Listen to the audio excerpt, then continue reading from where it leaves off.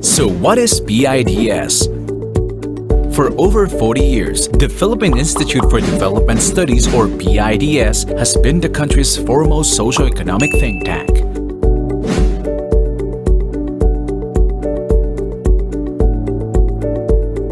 It conducts rigorous and objective policy research and analyses that help the government in crafting relevant policies, plans, and programs in support of the country's long-term vision and development goals. PIDS pursues its mandate through three basic programs: research, dissemination, and outreach. Through its research program, PIDS identifies and prioritizes studies, develops proposals, and conducts research on priority areas. The results of these studies are then disseminated through different platforms, publications,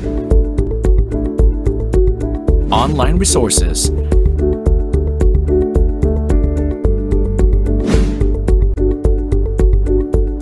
PIDS Corner, seminars,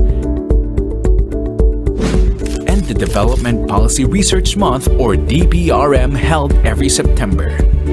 To shed light on key policy issues, the advice and expertise of the Institute's research fellows are also sought by policymakers, government agencies, private sector, and civil society. Since 1977, PIDS has completed numerous policy studies on a wide range of development topics. This brand of service has then translated to policies and programs that have improved the lives of every Filipino. Philippine Institute for Development Studies, service through policy research. In need of references for your research? Do you want a digital library that you can access for free anytime and anywhere? You don't have to look far. SEARCA is here for you. SEARCA is an online database of socioeconomic materials produced by the Philippine Institute for Development Studies. Government agencies, research and academic institutions, and international organizations based in the Philippines. It is the country's first online repository of socioeconomic information, created for policymakers and development practitioners, researchers, educators, and students. To access SEARCA, just visit the PIDS website and click the SEARCA widget under the Databases tab, or type serp-p.pids.gov.ph. SEARCA has a wide variety of materials such as journal articles, books, research papers, working papers, policy notes, audiovisual materials, and more. As of 2022, SEARCA has more than 60 partner institutions contributing knowledge resources to the database. SEARCA provides a comprehensive coverage of references encompassing 22 research themes: labor and education, gender and development, poverty, technology and innovation, trade and industry, and many more. On the enhanced website of SEARCA, you can filter your research by keyword or author, publication type, research theme, or year published, all at the same time. SEARCA has more than 7,000 publications and audiovisual materials that you can access and download for free. What are you waiting for? Visit SEARCA now. Socioeconomic Research Portal for the Philippines, innovating knowledge exchange and policy research.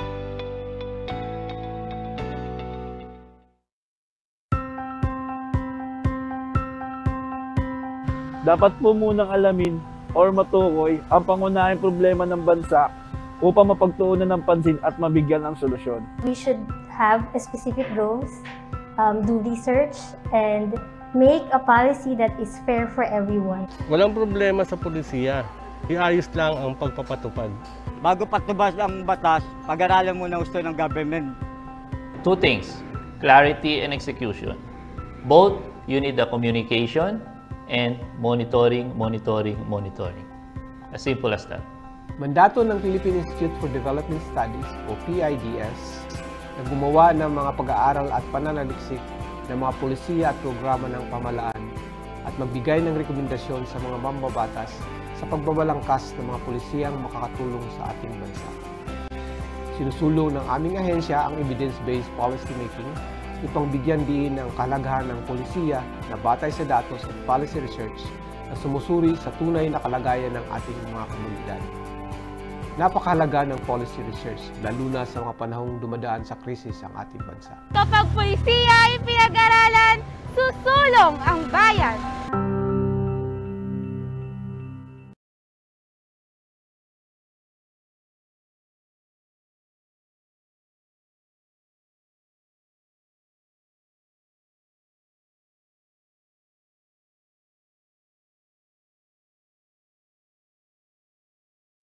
So what is PIDS?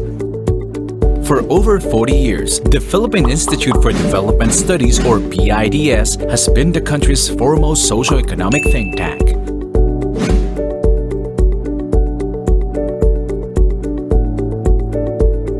It conducts rigorous and objective policy research and analyses that help the government in crafting relevant policies, plans, and programs in support of the country's long-term vision and development goals. PIDS pursues its mandate through three basic programs: research, dissemination, and outreach. Through its research program, PIDS identifies and prioritizes studies, develops proposals, and conducts research on priority areas. The results of these studies are then disseminated through different platforms, publications, online resources,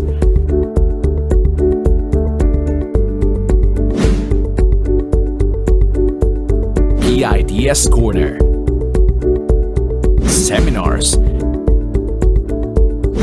and the Development Policy Research Month, or DPRM, held every September. To shed light on key policy issues, the advice and expertise of the Institute's research fellows are also sought by policymakers, government agencies, private sector, and civil society. Since 1977, PIDS has completed numerous policy studies on a wide range of development topics. This brand of service has then translated to policies and programs that have improved the lives of every Filipino. Philippine Institute for Development Studies, service through policy research. In need of references for your research? Do you want a digital library that you can access for free anytime and anywhere? You don't have to look far. SEARCA is here for you. SEARCA is an online database of socioeconomic materials produced by the Philippine Institute for Development Studies. Government agencies, research and academic institutions, and international organizations based in the Philippines. It is the country's first online repository of socioeconomic information, created for policymakers and development practitioners, researchers, educators, and students.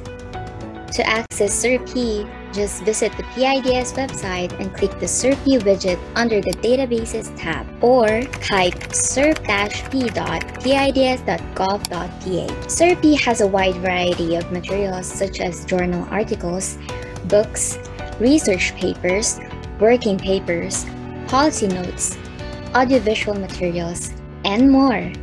As of 2022, SEARCA has more than 60 partner institutions contributing knowledge resources to the database. SEARCA provides a comprehensive coverage of references encompassing 22 research themes: labor and education, gender and development, poverty, technology and innovation, trade and industry, and many more. On the enhanced website of SEARCA, you can filter your research by keyword or author, publication type, research theme, or year published, all at the same time.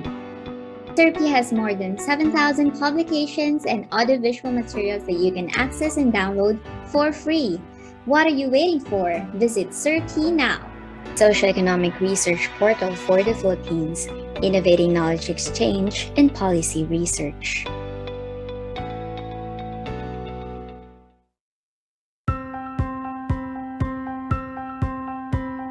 Dapat po munang alamin or matukoy ang pangunahing problema ng bansa upang mapagtuunan ng pansin at mabigyan ng solusyon. We should have specific goals, do research, and make a policy that is fair for everyone. Walang problema sa polisiya. Iayos lang ang pagpapatupad. Bago patubas ang batas, pag-aralan muna gusto ng government. Two things, clarity and execution. Both, you need the communication and monitoring. As simple as that. Mandato ng Philippine Institute for Development Studies o PIDS na gumawa ng mga pag-aaral at pananaliksik ng mga polisiya at programa ng pamahalaan at magbigay ng rekomendasyon sa mga mambabatas sa pagbabalangkas ng mga polisiyang makakatulong sa ating bansa. Sinusulong ng aming ahensya ang evidence-based policy making upang bigyan diin ang kahalagahan ng polisiya na batay sa datos at policy research na sumusuri sa tunay na kalagayan ng ating mga komunidad. Napakahalaga ng policy research, lalo na sa mga panahong dumadaan sa krisis ang ating bansa. Kapag pulisiya ay pinag-aralan, susulong ang bayan.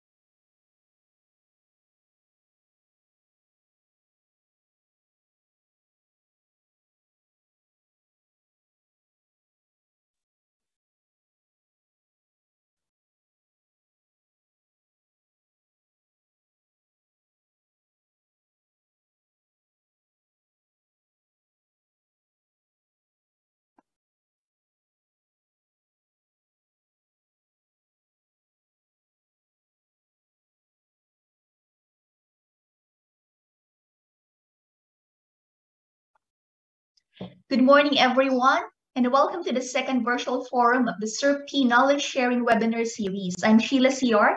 I lead the Knowledge Dissemination Program of PIDS, which includes the Socioeconomic Research Portal for the Philippines, or SEARCA. In recognition of our young people as an important resource for development and in support of the International Youth Day on August 12, we have chosen Capacitating and Investing in the Youth for a Productive and Resilient Future as the theme of our second webinar. To unpack this theme, we will have presentations from our SEARCA partner institutions on various aspects concerning the youth. In the course of our conversation, we hope to identify ways forward to more effectively capacitate and empower our young people to become active, productive, and resilient citizens. To officially open our virtual event and give us more information about SEARCA and today's forum, let us listen to Dr. Aniceto Orbeta Jr., the president of PIDS.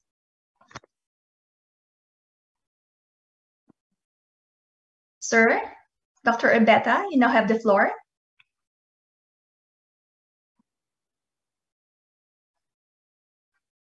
Dr. Orbeta.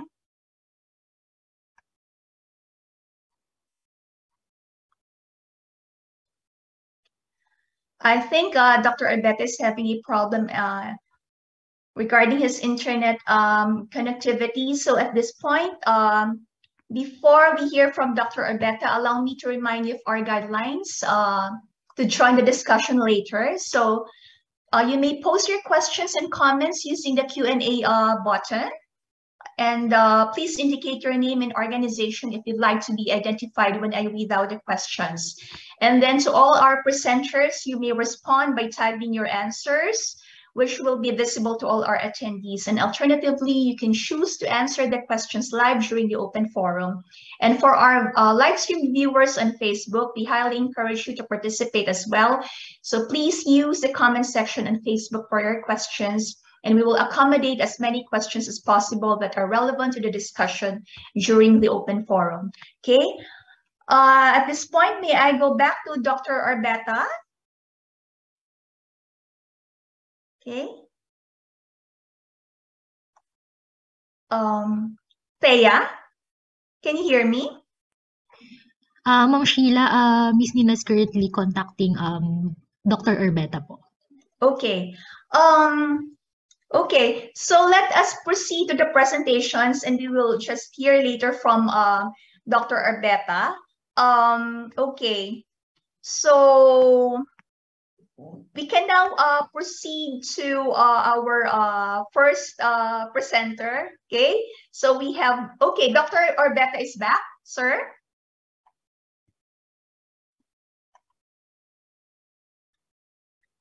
Ma'am Sheila, we can proceed with the presentation. Yes, let us proceed to the presentations. Since we have a jam-packed program, let us start the ball rolling. Our first presenter is Dr. Francisco Magno, who will talk about a study that he conducted which assessed civic education programs for the youth. Dr. Magno is a professor of political science and development studies at De La Salle University, where he occupied various positions, including director of the De La Salle Institute of Governance, director of the Social Development Research Center, and chair of the Political Science Department. He finished his PhD in political science from the University of Hawaii under an East-West Center Fellowship, and is currently the director of the DLSU Civic Education Project under the Youth Leadership for Democracy program being implemented by the Asia Foundation with the support of USAID. Dr. Magno, you may proceed. Thank you, Dr. Sheila Siar. So I've asked Seki to help me in the presentation. Yes, sir. So I will be presenting the preliminary findings from a project. It's a civic education project that is part of Youth Leadership for Democracy, or Youth-Led, which is a big program. It's a 5-year program. So we are part of component 3 on civic education. And among the partners are the University of the Philippines and the Philippine Business for Education. So what I'll be presenting would be the project component that's part of, that's being conducted by De La Salle University. Youth-Led is being implemented by the Asia Foundation with the support of USAID. So let us proceed to the next slide. So just to share with you, the objectives of this project is to review and enhance the civic education curriculum in private schools and non-formal education programs in NGOs. So as I mentioned, we are focused on examining the programs, civic education programs of private schools and the private sector, as well as the non-government organizations. The University of the Philippines is the one examining the curriculum modules of the public schools. Of course, the private schools are also following the the standards set by the Department of Education, but they have more leeway in terms of introducing content areas, and even in terms of the methodology. The second key objective is to contribute towards enhancing or improving awareness, knowledge, and action regarding civic rights, duties, and responsibilities among the youth through research and crafting new modules for junior high school, senior high school, and NGOs. Next slide. So this is the methodology. So I'm presenting to you the research results, the preliminary results that will inform module development. And these are the methods. We conducted key informant interviews. We conducted document collection and rapid inventory. We gathered data on a program background, training effects of civic education, strengths and gaps. These are from the insights shared by our key informant interviews. So they include the administrators of private schools, NGO leaders, and also coordinators of the junior and senior high school programs. So in terms of documents collected, we gathered course and program outlines, curriculum maps, and syllabi, learning modules, and assessment tools. The rapid inventory consisted of asking for data on training, content, focus sectors, medium and mode of instruction, youth education programs, and co-curricular activities. So we use NVivo software in terms of the qualitative content analysis. Next slide.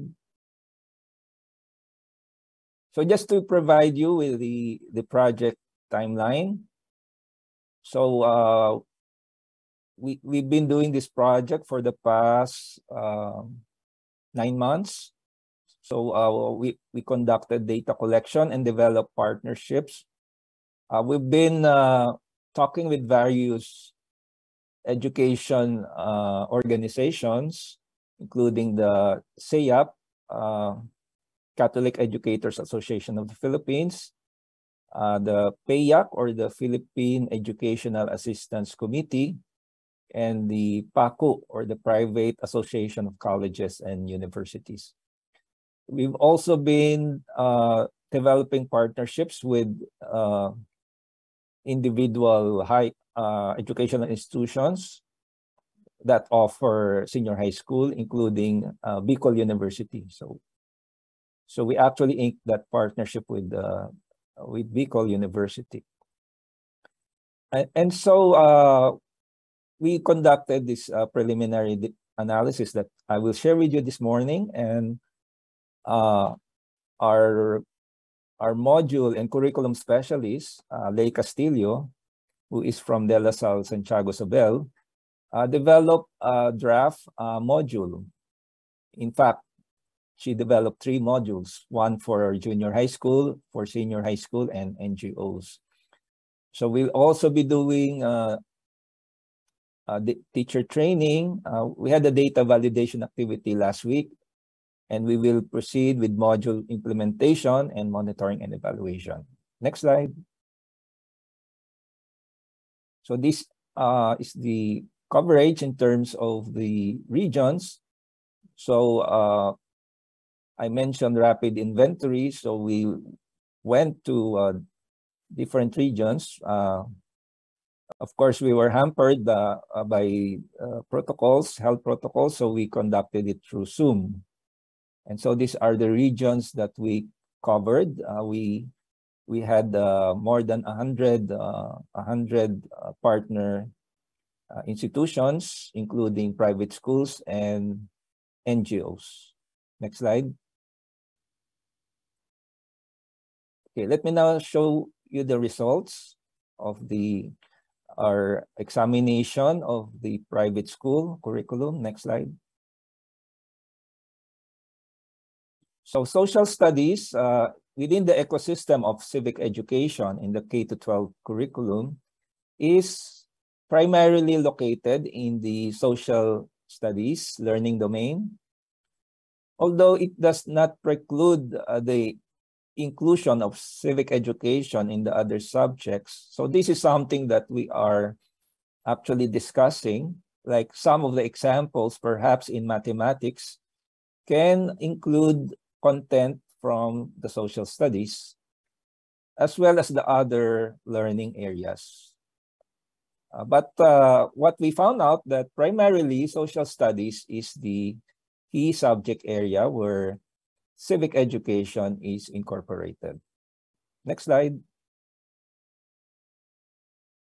So if we take a look at the different grade levels from K to 12, there is content that is available at the various grade levels. So for me, this is very interesting since I got my basic education a long time ago, and look at the titles of these civic education areas. In kinder, you have myself and others. So it's a learning period where the individual Filipino is learning to connect himself or herself with others. So he or she is not alone in this world in terms of exercising rights as well as performing responsibilities. So grade 1, myself, my school, and family. So the sphere of relationship is growing, and in grade 2, you really have a broader sense. Of course, that's the competence or competency that is pursued. My community now and then. So it's even a sense of history of the local community. In grade 3, you have now a concept of a region, belonging to a region, the Philippine regions. Understanding the different Philippine regions, of course. Grade 4, the Philippines as a country. So you now begin to have a sense of being part of a country and a nation. So there is a cultural sense there of identity. In grade 5, the formation of the Philippines as a state. So you belong now to a political community. So you are now developing this concept of a citizen belonging to a state and a state as part of a bigger community.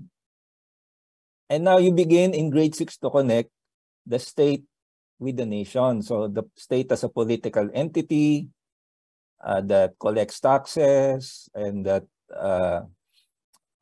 formulates and implements laws and policies. But then you are part of a cultural entity called the nation. So that, therefore, the formation of concept of a nation state. And then the nation state, the Philippine nation state, is part of Asia, in Southeast Asia, grade 7, Asian Studies.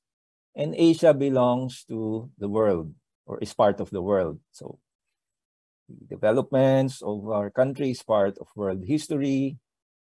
And grade 9, of course, we understand the globe, we understand globalization, and we should understand economics, market development. And so with grade 10, you all have these notions of identity, whether political, cultural, economic. You belong to a country, to a state. You are a citizen of the world and the earth. And so in grade 10, 11, and 12, you begin to bring together all these concepts and use these concepts in understanding contemporary issues. Grade 11, understanding culture, society, and politics. So those different sense of identity, you begin to bring it together in a way that you can develop insights and you can analyze what's happening around you. In grade 12, Philippine politics and governance. And I suppose in grade 12, you're probably turning 18. and you can now vote. It depends, of course, on the electoral cycle. And grade 12, community engagement. Next slide. So civic education in junior high school, especially in contemporary issues. So we can divide it into 4 grade levels, grade phases or periods, grading periods. In the first grading, you have environment and economy as content. Second grading, political and peace issues. Third grading, human rights and gender. And fourth grading, civics and citizenship. Usually in civics and citizenship, we found out that what are tackled there is a combination of education issues and citizenship issues. Next slide. In looking at the different civic education modules used in private junior high schools, as I mentioned, private schools have more space in terms of introducing additional content areas.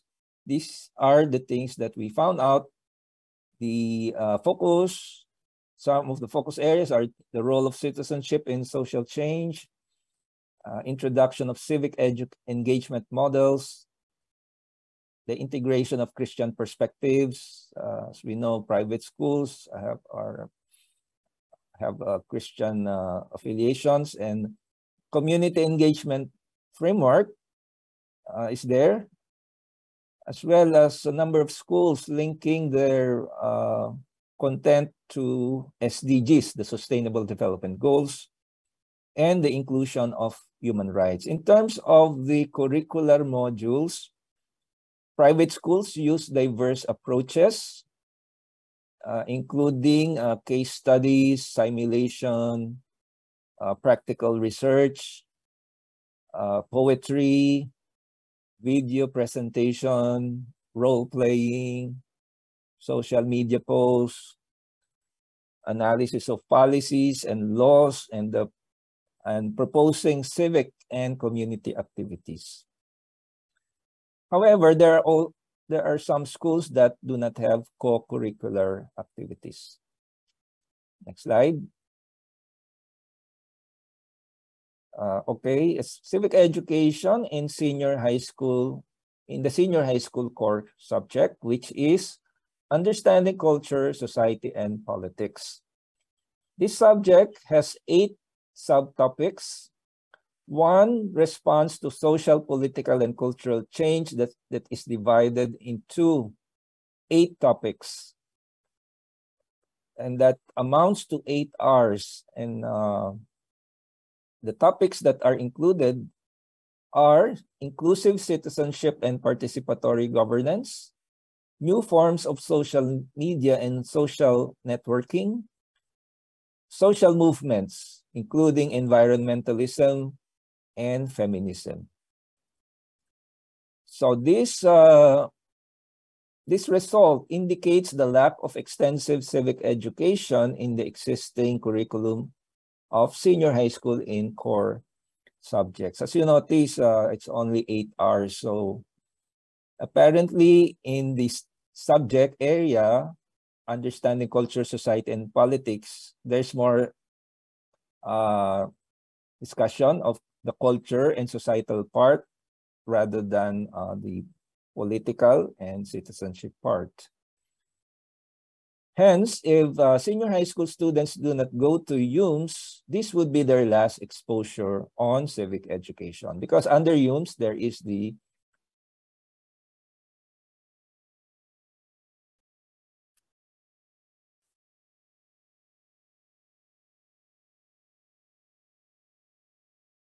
Okay, we'll transition to the next slide. Okay, let's look more closely at the division in terms of the number of hours in understanding culture, society, and politics. So you have Philippine politics and governance. This is taught in the first semester for 80 hours. And community engagement, solidarity, and citizenship also 80 hours for second semester. So we noted that in Philippine politics and governance, the focus is on politics and governance and not enough on citizenship. So only 1/13 of the topics are primarily citizenship. And in the discussion on community engagement, solidarity, and citizenship, it's predominantly on community solidarity and not on citizenship. So apparently there is a need to introduce more content on the citizenship portion. So baka kailangan talaga na pagbigyan ng pansin na yung citizenship aspect kasi nga we always say or there's always advocacy, let's have voters education prior to elections, no? During the campaign, vote wisely, but maybe it should be done prior to that, no? In a continuous manner. Okay, let's proceed.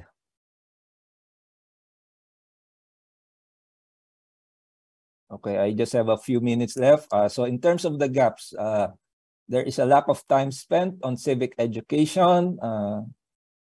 So we use the in vivo content software to do this thematic analysis.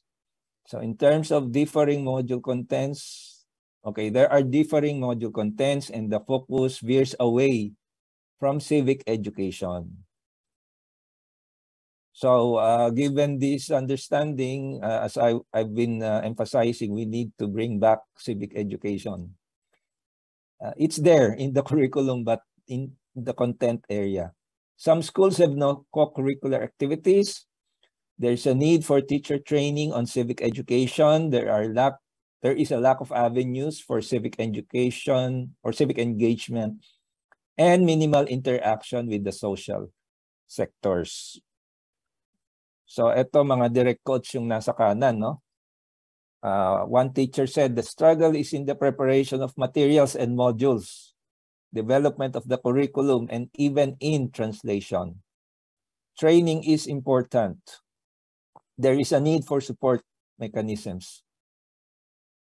Okay, on the right-hand portion, you can see a quote from one of our informants. This or civic education should not be taught in grade 10 alone. Grade 7 pa lang may particular topic na about civic engagement. For senior high school, it can be added to all strands, and that would be much better. Okay, so good recommendations, especially because the K-12 program is being reviewed at this time. Next slide.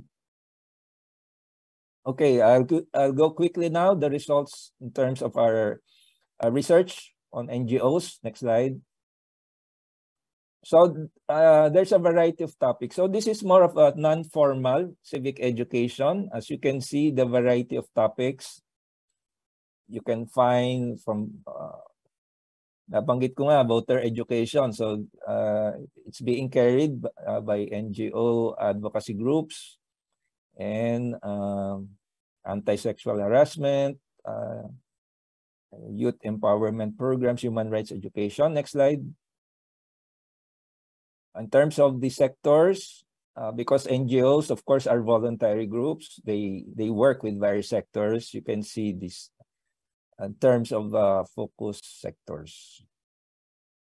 Next slide. In terms of mode of learning, since we are in a pandemic, so you notice on the left side, blended learning is the key or the main mode of learning. Of course, for NGOs, especially in those in the local communities, they also do face-to-face, of course, using or following health protocols. In terms of program type, you can see on the right side, workshops and seminars, information campaigns. Okay, so those are the types of civic education that is rolled out. No? Usually mga 1 to 2 days workshop or seminar. Next slide. Okay, we just have these quotes from the NGO key informants. We have various development partners and a strong network of local organizations. And our programs are based on the needs of the locality. You can see on the right side of this screen, our volunteers are very diverse. This allows us to have a multidisciplinary approach in the conduct of training activities. And the topics are selected based on the feedback from participants. As you know, it's very demand-driven, no? Yung kailangan ng mga different sectors, different communities. As you can see, the fluidity and adaptability of our materials contributed to the effectiveness of our programs. Next slide. On the gaps, okay, pinapatapos na yata ako. Ayan. Okay, last slide na actually yung kanina. The weakness stems from the lack of a structured program. And we realized the need to have a playbook and a manual to guide the implementation process. No? So normally nga, wala naman silang modules except for some groups. So what they have are yung conference program, workshop program. And I know this because we also do this kind of training. And it's difficult to find funding for our projects because these are voluntary efforts. Next slide. Okay, this is my last slide. These are the next steps that we are undertaking in this project. So, developing co-curricular modules and training manuals. When we say co-curricular, ano na yan, no? Additional na yan. So, pwedeng magkaroon ng mga conference or magkaroon ng guest speaker. Iniisip ko nga, baka ang dapat na guest speaker yung mga NGOs, no? Kasi marami na silang specific content area. And then, teachers and facilitators training and private school and NGO partnerships. So, thank you very much. Last slide ko yung thank you. Sorry, Sheila, medyo napahaba. Oh, no problem. Everybody. Dr. Kiko Magno, maraming salamat. That was a very enlightening presentation. So we saw in Dr. Kiko's presentation that although civic education is being taught in private schools and through NGOs, there's still plenty of gaps, no, that must be filled to make this civic education programs impactful, particularly gaps in terms of the content and delivery of these programs. We'll hear more from Dr. Kiko in the open forum. Okay, so at this point, let us go back to Dr. Aniceto Orbeta for his welcome message. Dr. Orbeta, please. Thank you, Sheila. Thank you, Dr. Magno, for filling up the gap. I was not mindful of the time and caught up in an administrative matter. Good morning, everyone. Let me acknowledge the following officials who took the time from their busy schedule to join us this morning. From the government, we have the House of Representatives, Congressional Policy and Budget Research Department Director Rosemary Sawali.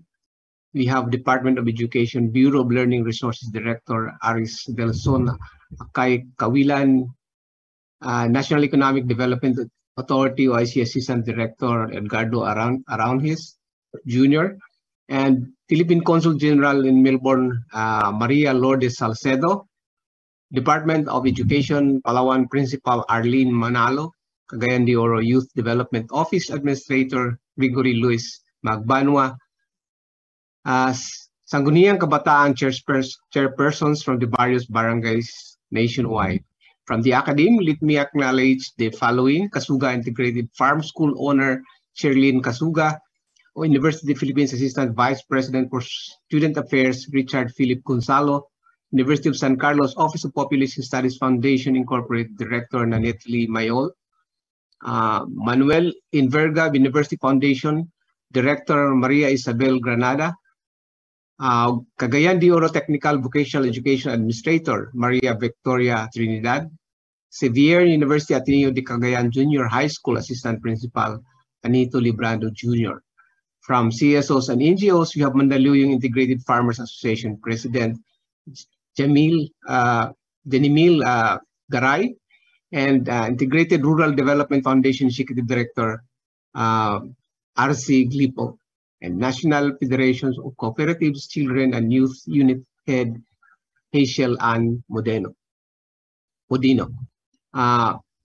Friends from media, and we also like to say good morning to you, and let me also greet our guests and colleagues from the government, academia, social, civic society, media, private sector, and those watching this forum through PIDS Facebook and the SEARCA community Facebook pages.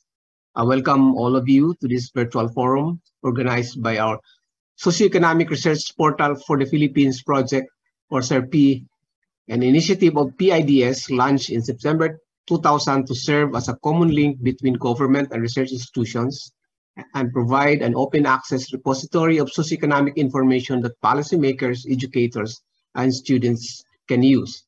We started as an online database of socioeconomic materials produced by PIDS, other government agencies, and academic and research organizations in the Philippines, and has evolved into a network of institutions with shared passion for knowledge generation and knowledge exchange. At present, the SEARCA network consists of 58 partner institutions. The increasing support of the research community and other government agencies motivates us to work harder in further developing the SEARCA and cultivating our network to serve as a venue for promoting research and stimulating innovation for the public good. Today, we are conducting the second installment of the SEARCA Knowledge Sharing Seminar Series. This initiative features our partner institutions' research outputs and development initiatives to give our network members a wider platform to disseminate their studies and engage with the public. For this forum, we have chosen a theme: capacitating and investing in the youth for public and resilient, for productive and resilient future, to underscore the urgent need to address the challenges faced by the youth in this volatile, uncertain, complex, and ambiguous world. COVID-19 pandemic has affected all segments of the population, with the young population among those born abroad. The global survey on youth and COVID-19 conducted by the International Labour Organization shows that the pandemic's impact on young people, or those between 18 to 29 years old, is systematic, deep, and disproportionate. It was particularly hard on the young women, younger youth, and those in lower income countries. In areas of education, the survey found that not all young people were able to transition into online and distance learning successfully, and 1 in 8 had no access to courses, teaching, or training. In terms of employment, the survey also reported that 1 in 6 young people who had a job before outbreak lost work. Some, their work hours fell by nearly a quarter. 2 out of 5 young people experienced a reduction in income. Another significant blow to the youth was the increase in anxiety and depression. This can lead to learning and working disruptions, besides the psychological fear of contracting COVID-19. Here at home, we have witnessed all these negative impacts of COVID-19 among young Filipinos, some of whom may be the people close to us or whom we know personally. Given the devastating effects of COVID-19 on the youth, helping them heal for economic, social, and psychological scar inflicted by the pandemic is a duty of us elders. They say the youth is the hope of the future and has never been more important than today, when we as a nation are trying to recover from this pandemic and building more resilient Philippines that is ready to face the next crisis. Capacitating and investing on our young people is key to a productive and resilient post-pandemic Philippines. As tomorrow's leaders and stewards of the nation, they are our hope. Thus, we should ensure that they are empowered, capacitated, nurtured, and future-ready to become responsible, productive, and resilient citizens. Against this context, we frame this virtual forum with the diverse topics among the youth, We are featuring studies of some of our SEARCA partner institutions on enhancing civic education curriculum, understanding the conservation behavior among college students and the role that education plays, and exploring youth development outcomes in agri-based youth clubs. To capacitate our young people for successful employment and entrepreneurship experience, we need to have a quality and robust education and training system. Thus, we also have a presentation tackling the profile and barriers of training participation of our young people, and another presentation about a toolkit that will help learners determine various options available to them. We are grateful for the time and expertise our presenters are shaping with us today, including their institution's continued support to SEARCA. Allow me to thank our resource person, Dr. Francisco Magno of De La Salle University, which you already heard, Political Science and Development Studies Department, and the Jesse Robredo Institute of Governance, and Dr. Homer Yabut of the LSU Psychology Department, Mr. Sonny Pasiona of the Southeast Asian Regional Center for Graduate Study and Research in Agriculture, Ms. Yolanda Castillo de Las Alas of CMU Regional Center for Educational Innovation and Technology, and Mr. John Paul Corpus of course, PIDS. All of our SEARCA partners, we thank you very much for your continued support. And to all the participants here in Zoom and Facebook Live, thank you for spending your Thursday morning with us. Let us participate in today's discussion by listening to the presentations with an open mind, an inquiring mind. Let us not hesitate to ask questions and share our ideas as well. This is the beauty of a public forum. Thank you. And I give back the floor to the moderator. Thank you, Sheila. Thank you very much, Dr. Orbeta. So at this point, before we resume the presentations, may I request all our speakers, including Dr. Orbeta, Zeki, our SEARCA coordinator, and Ms. Emmy Domingo, who's representing our resource person from CMU in the Tech, to turn on their videos for a brief photo opportunity.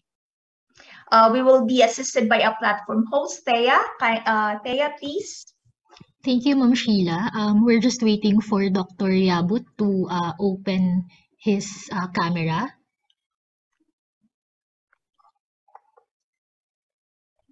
Okay, so we're now complete. So may I ask for a while. And Dr. Sonny. Okay, Dr. Sonny is here. Okay po, so put on your best smile. Okay, 1, 2, 3, smile for a while po. One more. 1, 2, 3, smile. Ma'am Sheila, okay na po. Thank you. Thank you very much, Thea. Okay, friends, one aspect where the youth can play an important role is environmental conservation, and that is the topic of our next presenter, who is also from the De La Salle University. Let us listen Dr. Homer Yabut, who's a licensed psychologist and associate professor in the Department of Psychology of the LSU. His research includes religion and spirituality, collective actions, religious mass gatherings, and political psychology. He was involved in internationally and locally funded research on maternal and neonatal health services, scholarships in the Philippines, indigenous cultures in the Philippines, and the SWD case management systems and practices. Previously, Dr. Yabut was affiliated with Mahidol University in Thailand and Sophia University in Japan as an associate visiting professor. Dr. Yabut, you may proceed. Thank you, Ma'am Sheila. Good morning, everyone. I'm going to present for this morning the conservation behavior among students in university. In a selected university in Metro Manila, the moderating role of attitudes on the impact of environmental moderating role of attitudes on the impact of environmental knowledge on conservation behavior. So most of the time, we have this notion that when we know something about a phenomenon or knowledge, For example, a while ago, about civic education, or in our other paper, democracy, we expect people to behave accordingly to their knowledge. So we explored if that is also true in conservation behavior in the environment. So I will present today our paper together with Aniceto about these conservation behaviors of students in a university in Metro Manila. Okay. So professionals and practitioners in various disciplines assert the need to utilize natural resources as a determinant of development. However, research has shown that industrialization, urbanization, and modernization have caused severe depletion of natural resources and degradation of the environment. So this reality is among many other forms of development, hence the need for responsible, conservative, and sustainable actions, which are also the sustainable development goals aims. So globally, a lack of human interest and pro-environmental behaviors threaten ecosystem. Various efforts are made to change behaviors in reducing harmful impacts to the environment. The Philippines, being part of the Global South, is seen to be part of the most problematic countries in the world on having low scores on the Environmental Performance Index, indicating pro-environmental behavior, poor pro-environmental behavior practices of Filipinos.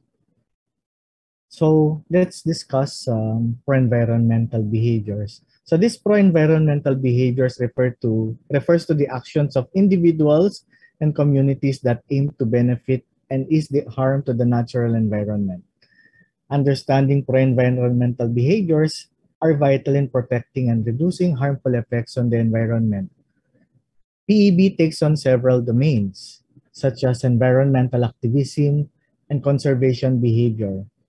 So water and energy conservation behavior and other pro-environmental behaviors include recycling, green conduct, eco-initiative, and green behavior. Specifically, when we talk about conservation behavior, it refers to the public's willingness to recycle or live a lifestyle that has a smaller environmental impact. CB also explores many domains and measures but primarily focuses on three key issues: energy, water, and forest conservation. Along with the CB, domains and practices are practices that include soil conservation, sustainable energy consumption, agricultural conservation, and good irrigation practices in work, school, and home. So the question now is this one. So what leads to conservation behaviors?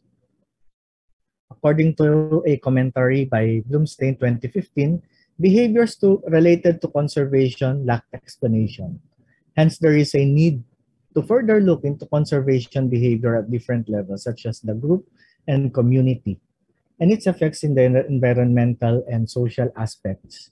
We argue that environmental knowledge can lead to conservation behaviors, and past research shows that action-related knowledge has a higher impact on conservation behavior.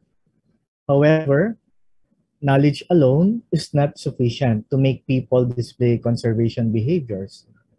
Some studies show that environmental knowledge will only lead to environmental behavior if there is environmental emotional arousal. We propose that positive attitudes about conservation can further enhance the relationship between environmental knowledge and conservation behaviors. So this is in line with the theory of planned behavior, wherein attitude is one important component that can predict the intention of doing something.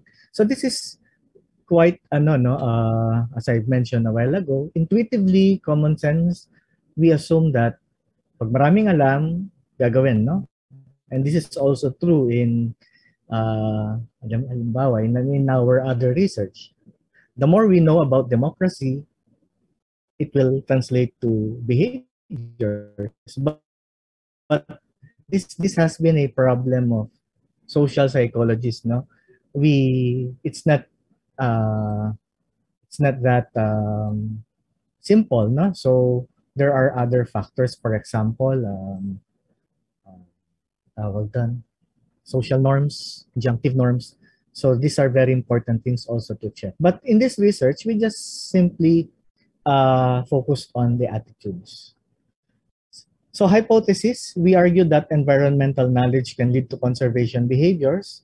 So for the first one, there is a direct positive relationship between environmental knowledge and engagement in conservation behavior. We propose that positive attitudes about conservation behavior can further enhance the relationship between environmental knowledge and conservation behaviors. And then hypothesis 2, positive attitude towards conservation moderates the relationship between environmental knowledge and environmental concern towards conservation behavior. So this research aims to describe conservation behaviors to understand the factors and the extent of engagement in conservation practices among university students. Specifically, it aims to describe the important roles of knowledge and attitude in understanding conservation behavior among students. So it's a cross-sectional descriptive correlational research design. It's the participants came from a private university, and during the analysis, 303 protocols were included. So we utilize a 5-page online self-administered questionnaire. Okay, so here, these are the mean scores and standard deviations. I will show you the results in a while. So here are the background factors, no? For the descriptive results, so female university students reported to have higher environmental knowledge and attitudes towards conservation behavior than male university students. In terms of age, older university students are more knowledgeable of environment-related matters. In terms of family income, university students with a family income of 20,000 and below and 20,000 to 40,000 have higher levels of conservation behavior compared to those with a family income of 40,000 and above. No? So, baga, lower SES, mas higher levels of conservation. Short discussion about the descriptive results. Females are more inclined to engage in pro-environmental behaviors. This may be due to a women's greater affinity and support in the environment as supported by previous studies. Most university students who are 27 years old and above provide support for their families and themselves, making them limit the use of basic necessities and other spendings. In terms of educational attainment, it was found to be always a strong driver of environmental engagement. College students usually have positive attitudes towards the environment. In terms of the three main variables, students have high levels of environmental knowledge, conservation behavior, and conservation attitude towards conservation behavior and conservation behavior. So as we can see in the correlations, environmental knowledge and conservation behavior had a weak positive correlation. So compared sa environmental knowledge, mas mataas yung attitude towards conservation behavior and conservation were moderately positively correlated. So when we run the regression, there was a significant interaction between environmental knowledge and attitude in affecting conservation behaviors. So kahit marami kang alam, or even if you have the knowledge, that will only predict conservation behavior kapag mataas yung attitude. As you can see here, the moderating effect of attitude towards conservation behavior is only applicable when the level is at the average and high. So even if you have knowledge, pag mababa naman yung attitude mo, it will not translate to conservation behaviors. So I think that's a very important finding from this simple study that we can share, no? And sabi ko nga, we can also apply this we can also study attitudes and other things, for example, subjective norms, and other things with perceived behavioral control, the theory of planned behavior in studying democracy and other important things in our society. Okay. So this study found that environmental knowledge has a significant effect on conservation behavior. So this result attests to the relative importance of environmental knowledge in their contributions to the environmental action, whether about conservation or other pro-environmental behaviors. So mahalaga pa rin yung knowledge, syempre, no? Environmental knowledge students learn in universities can also be used to promote sustainable consumption practices. We're not saying na hindi mahalaga. Mahalaga yung knowledge, no? It's really very important, and therefore, to shape attitudes, or more importantly, values. Kasi malalim yung values, no? We start early. I remember when I was in grade school, marami na kaming campaigns, no? No littering. We had activities na to really, that are really environmentally friendly. Another thing, the results support the hypothesis that attitude towards conservation behavior has a moderation effect. So environmental knowledge alone is not sufficient for students to display CB. There should be a change in environmental attitude for them to display this CB. Change of attitudes among people is needed to address environmental issues and achieve sustainable development. So this is vital, no? So in a university setting, students are taught with environmental knowledge with the influence of their attitudes to environmental education, influences pro-environmental behaviors. So overall, this study on predictors and moderators of students' conservation behavior showed a significant relationship among the variables, and a high level of environmental knowledge suggests a high engagement level in conservation behavior, but an important factor is the attitude. The average and high levels of attitude towards conservation behavior suggest a moderating effect on environmental knowledge and conservation behavior. So knowledge is a two-way street. Educational institutions should focus more on environmental topics which are action-oriented and promote sustainable practices. So it's not just the simple na transmissive na knowledge we transfer. There should also be other activities kasi attitudes are shaped by subjective norms or social norms, no? Kaya nga chicken and the egg eh. So it can come from social norms, injunctive norms, and at the same time, students must also make an effort to be knowledgeable of environmental matters both inside and outside of their campus. Universities need not only to teach about conservation behavior, but also perform practices, no? And impose regulations that will help students have a positive look at conservation behavior. So, looking back, nung bata ako, mukhang effective nga, no? Kasi, hanggang ngayon, tumanda na, when I see people na nagkatapon sa daan, parang nainis ako, nagagalit. So, parang galing yun nung bata ako, no? We had this, pag nagtapon ka, pe-penalize ka. So, it was not really, no? So, yung attitude ko na form, bata pa ako, no? So, it was not just simply a matter of yung diniscuss sa classroom. It's more on the societal level or school level, no? School level norms. Thank you for listening, no? I hope you were able to learn a few things about our research. Thank you very much. Thank you very much, Dr. Homer Yabut, for your interesting study that showed the links between environmental knowledge, environmental attitude, and in conservation behavior.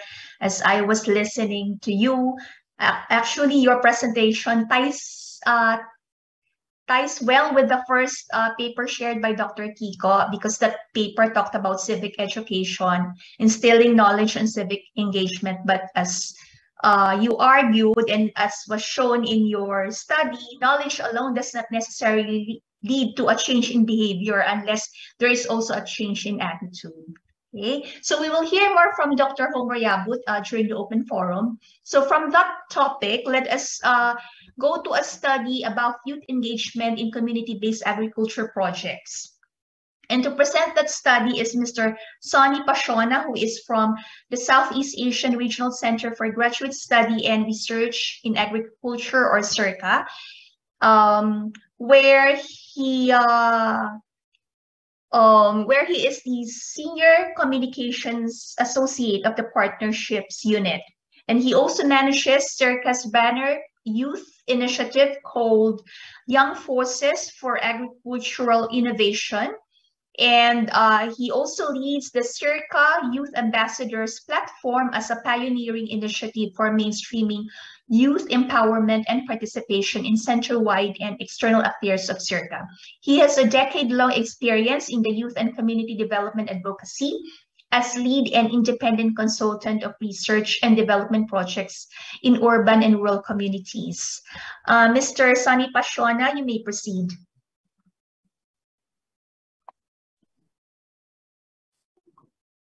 Thank you very much, Ms. Sheila, for the kind introduction. Allow me to share my screen.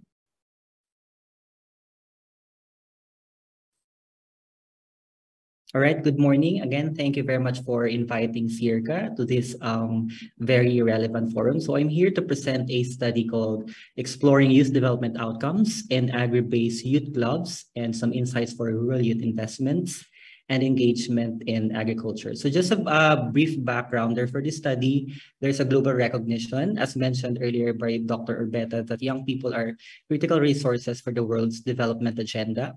90% of the youth are in developing countries, and roughly half of them are in rural areas. And in the literature, we've also had too much focus on youth engagement in agriculture, but there's actually less investigation on the role of adults. And we see the need to examine outcomes of youth engagement in agriculture to young people themselves. So for this study, the main objective is examining youth-adult engagement in community-based agriculture projects, and it's linked to positive youth development outcomes among the 4-H youth of Bicol, Philippines. So this study pursued 4 objectives, which I will discuss in the next slides. So to illustrate, this is the conceptual framework of the study, examining the context of the 4-H youth, individually and organizationally. We have the independent variables of youth-adult engagement with 3 dimensions. Then we have the dependent variables, which are the positive youth development outcomes. So the study employed an exploratory sequential mixed methods involving KIIs, FGDs, document reviews, non-participant observation, and surveys. So the study was conducted in 2 provinces of Bicol, Camarines Norte, and Albay, and there were 10 clubs, 5 clubs in each province, and a total of 154 respondents. So to illustrate again the sequential mixed methods, the study was divided into 3 phases. From phase 1, primarily qualitative, phase 2, the development of the instrument and the quantitative, and phase 3 is more on the validation and the finalization of the results. And reflexivity was also employed throughout the study. So let's get to know first about 4-H Club. So it is an organization of out-of-school youth, OSY, and in-school youth involved in agriculture programs and livelihood projects for the 4-fold development of the head, heart, hands, and health. So kaya po siya 4-H. For single youth, age 15 to 30 years old, and membership is open and voluntary. And again, it emphasizes community-based projects in agriculture and homemaking. And 4-H is actually designed as well to be an avenue for farm family development. So 4-H Club today, perhaps some of the audience are also members of 4-H Club or have been a member of 4-H Club. So staple programs organized by DA, by ATI are training programs, internships in Taiwan, in Japan. Then they have this annual youth summits or youth camps, and they actually have a regional or municipal or provincial versions of these youth camps where they engage in networking activities and seminars and learning opportunities related to agriculture and youth development. So within the community setting, of course, the clubs, there are at least one, there's at least one club that can be organized in a barangay. So clubs have a set of officers and a volunteer leader. So yung volunteer leader, ito po yung parang advisor nila. Then they are required to engage in community-based agriculture projects. It could be individual or it could be by group. And the nature of projects are actually wide-ranging depending on the preferences of young people and of course the priorities of the local government. So let's have some socio-demographic profile of the 4-H youth. On average, 21 years old, 47%, 53% gender segregation. Almost 80% of the surveyed respondents are in-school youth. 64% of the ISY are in college. And on average, 2.72 years, they've been a 4-H'er for 2.72 years. So that's within 1 to 3 years. So many of them have joined the 4-H club actually for the last 3 years, including at the height of the pandemic.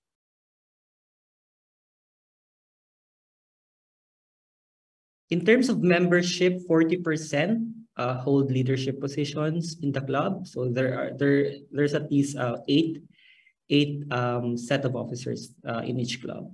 27% are with other youth organizations. So this could be with SK, Sangguniang Kabataan, student councils, and other relevant youth organizations in their community. And 72% come from a farming family. So let's look at the enablers of participation. So there are 3 main themes: experiential, socio-psychological, and economic. So experiential because a lot of them are really more into experiential learning, specifically on developing their skills related to agriculture. Socio-psychological, there's also, we've seen as well the desire to engage in socialization activities when they do communal gardens, for instance, or when they join the youth camps where they are able to network with other young people in their province or in their municipality. Also the economic, because they, since they engage in livelihood projects, they also venture into income-generating activities. But on the economic side, I would also like to highlight that it's not necessarily about the income, because it's the main goal of generating income is for them to have not necessarily for personal benefit, but more on for funding their socialization activities. So sa mga bata, they get excited whenever they have income, kunyari from the harvest on their garden, kasi magagamit nila yun for socialization activities, mag-excursion sila, or mag-team building activities sila. So it's somewhat related to the social-psychological enabler. So these 3 themes of enablers of participation are framed within an enabling environment, specifically the support of adults in the community. 4-H coordinators, typically these are agriculturists, technicians from the municipal governments, volunteer leaders, their parents, their local officials, and other adults within the community. Now we look into the barriers of youth participation. Ano yung mga pumipigil sa kanila or what hinders them from participating in their projects and activities. Primarily is academic commitment, because we've noted that 80% are in-school youth. So kahit nag-pandemic, many of them turned into modular education. So kahit na gusto po nilang sumali sa mga agriculture projects nila sa community, they are hindered by academic commitments and also household and family duties, because we've noted that many of the young people engaged in 4-H club, they're still dependent in their family and their parents. Other themes are, of course, religious commitments. Meron silang gagawin sa simbahan, occupational, work outside the community, specifically for those who are graduates already or nagtatrabaho na. And then political, because again, we've noted that some of them are engaged in SKs and in other student councils in the university or other political engagements that they have. So now we look into youth-adult engagement. Again, I'd like to emphasize that this construct has 3 dimensions: youth involvement, adult involvement, and youth-adult interaction. So what you can see in this table is, in general, there is a high level of youth-adult engagement among the 4-H clubs of Bicol. So anong ibig sabihin nito? So this basically means that for each dimension, there's very high youth involvement wherein young people provide leadership from the design to the implementation of these projects and in mobilizing their resources. There's also a high level of adult involvement where the adults in the community provide advisory or mentorship and resource sharing roles. Halimbawa, kapag nakita nila na walang pampasnacks yung mga bata or kulang yung pondo, some of the adults provide financial support for them or resource sharing roles, or as simple as pagpapahiram ng mga gardening tools sa mga bata when they engage in communal gardens.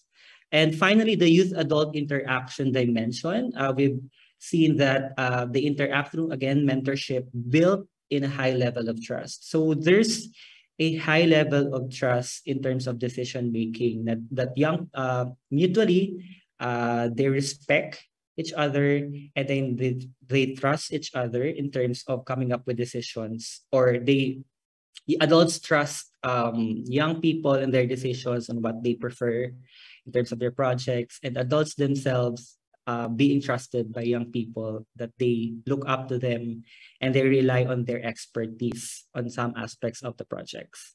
And this process results to a good camaraderie. So marami nagsasabi from the research participants that they have a very strong camaraderie within the community because of their engagements in 4-H Club.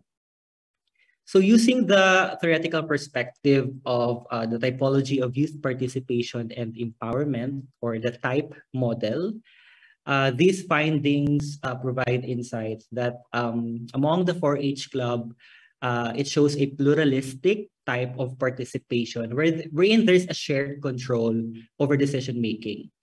According to this theory, that's an ideal social arrangement for positive youth development and empowerment, wherein young people have voice and active participant role, and adults' presence is to maximize conditions and opportunities for youth, and their involvement is not overly dominant nor under-involved. Kumbaga, sa madaling sabi, sakto lang po yung involvement nila, not overly dominant but not under-involved as well. Now we look into positive youth development outcomes. This is a strengths-based perspective that views young people as resources to be developed rather than problems to be solved. And the aim is maximizing youth potentials rather than addressing problems. And one of the famous theories on this is the perspective of learner in terms of promoting the 5 C's. Competence, confidence, connection, caring, character, and then in the recent decade, the 6th C, which is the contribution, was added to this theory. So in general, there's a high level of positive youth development outcomes among the 4-H youth. And if you will notice here, the 13th statement, I understand better the problems of Filipino farmers and the agriculture sector. So there's that sense of appreciation in the agriculture sector. Now, since we've discussed youth-adult engagement, YAE, and the positive youth development, we attempted to describe the relationship, and we came up with 3 models Model 1, basically what it says is youth-adult engagement is a predictor of positive youth development. Model 2, only youth involvement and adult involvement are significantly explain variables of the PYD outcomes. And in Model 3, even without the youth-adult involvement dimension, youth involvement and adult involvement remains as a significant predictor even with improved coefficients, and it confirms that youth-adult involvement is not a mediating variable. So in summary, this is the final model responding to the research question. Enhancing youth-adult engagement yields improved positive youth development outcomes among the 4-H youth. So if you see here, these are the 3 dimensions of YAE, youth-adult interaction, adult involvement, youth involvement. Enhancing them makes improvements in terms of the PYD outcomes, the 6 Cs. The study also looked into the career intentions of the 4-H youth kasi madalas po siyang nababanggit during the interviews. So we've noted that 75% are likely to pursue agriculture-related courses in the university. Half of them are likely to pursue agriculture on a part-time basis. 26% full-time.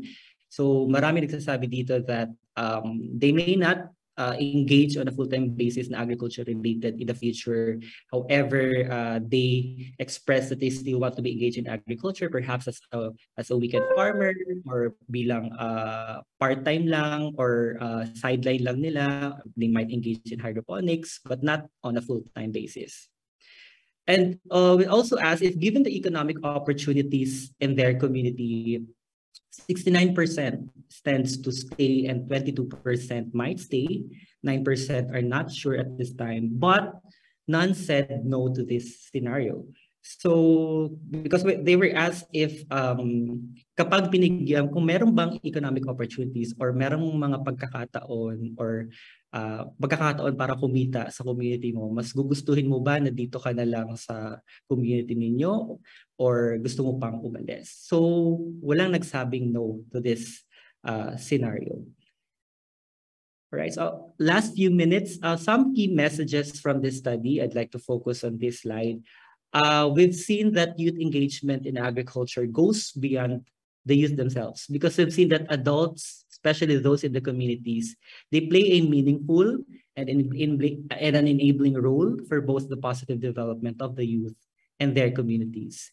I'd like to quote Wong on this, where they said that young people cannot be expected to carry the full burden of empowering themselves and their communities. Adults ought to share in this responsibility.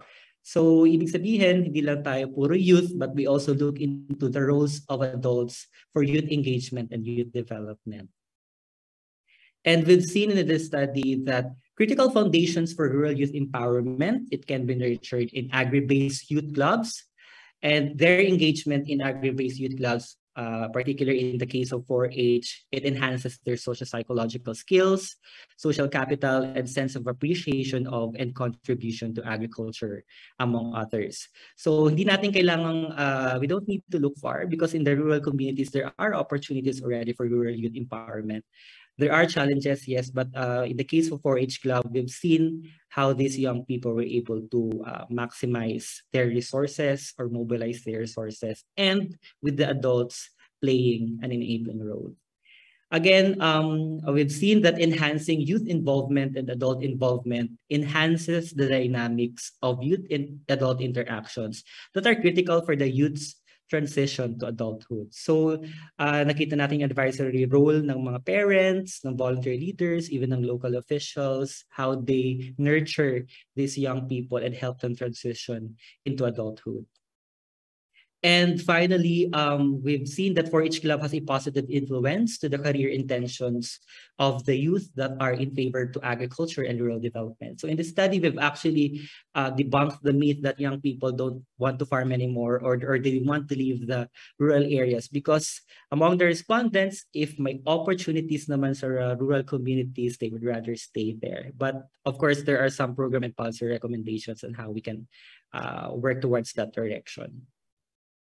So some recommendations, one is to, in terms of education, formal and non-formal education, emphasize the food systems approach in the curriculum, trainings, and other capacity building activities, so as to expand their awareness and options in terms of career that they want to pursue.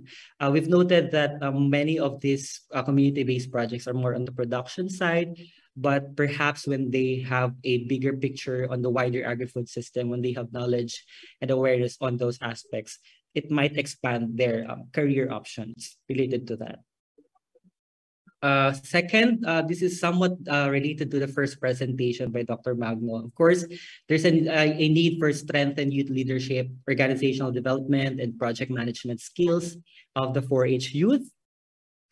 And of course, again, as we've noted, that it's not just about young people themselves, but also the adults in the community. So trainings for adults or adult learning interventions are also critical, especially on topics on how to work with young people, because ang dami ng insights in the communities with these voluntary leaders on how they work with young people. So it might be an opportunity to share best practices and how to enhance their work with young people.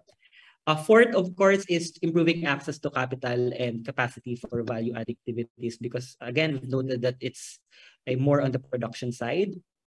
And enhancing youth participation in the policy process, both at the local and national level. And since we have the Philippine Youth Development Plan to be developed soon, I guess there's a greater call for enhancing youth participation in the policy process. And we've noted here that the 4-H Club members, they exhibit a shared control in terms of decision-making, which is a good practice for organizational governance. And finally, is nurturing relationships of 4-H with local institutions, specifically with Sangguniang Kabataan. Then we also have the local youth development offices, because these are, in terms of policy action, working with them would be very critical. Because one of the challenges of the 4-H clubs is actually in sustaining their community-based projects, because walang pondo, or kulang sa resources. So it's very critical for them to be engaged in the political process or in the policy making process by working closely with SKs, LYDOs, and the local government in general. So that's it for my study, and I also invite you to check out our website where you can have some access to our related relevant publications to this topic. Yun lang po, Diyos mabalos, and have a beautiful day. Thank you very much, Mr. Sonny Pasiona of SEARCA, for your interesting presentation that shows how we can leverage 4-H clubs as an avenue for youth participation. And one way that that can be done, as he underscored, is through more active youth-adult engagement. As Sonny underscored in one of his slides, adults play a meaningful and enabling role for both the positive development of the youth and their communities. Okay, so at this point, let's jump to education and training, particularly to technical and vocational education, which play an essential role in capacitating our youth by providing them with skills and practical experience that may give them employment opportunities. And our speaker for this topic is Mr. Jean-Paul Corpus, a supervising research specialist at PIDS. JP holds a master's degree in economics from the University of the Philippines, Diliman, and is currently part of the PIDS macroeconomics team. He has been involved in studies on social protection, youth education, financial inclusion, and fiscal sustainability. Okay. His areas of interest are in development and macroeconomics. Okay. Mr. JP Corpus, you now have the virtual floor. Okay. Thank you, Ma'am Sheila. Good morning, everyone. Can you hear me? Yes, very well. Okay, thank you. So my presentation is titled The Youth Need in the Philippines, Profile and Barriers to Training Participation. It is based on a discussion paper titled Who Are the Youth Need in the Philippines Today, which I co-authored with Dr. Aniceto Orbeta, PIDS President, and Nina Araos, who was a former research analyst at PIDS. So before I begin my presentation, let me say a few words about this paper. So we wrote this paper around March to April 2021, and it was published as a discussion paper in August of 2021. So this paper and the data that we used in it are a bit dated, and we haven't updated the paper. So please keep that in mind. And also, this is one of the two papers on youth need and TVET that we wrote for TESDA and PIBED, the Philippine Business for Education, which is part of their broader initiative to make training programs more relevant for disadvantaged youth in the Philippines. So we'd like to acknowledge them for the support that we received for the study. Next slide.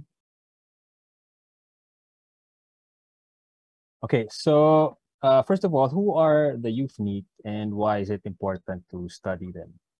So NEET stands for youth, meaning people who are aged 15 to 24, who are not in employment, education, or training.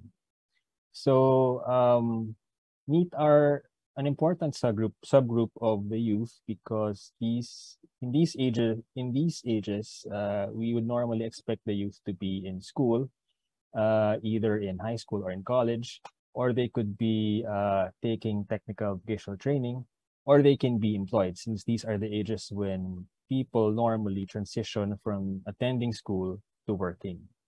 But the NEET are youth who are not doing any of these. So meaning these youth are transitioning to adulthood, but they are not accumulating the human capital, meaning knowledge, skills, and experience, which they need to become productive adults.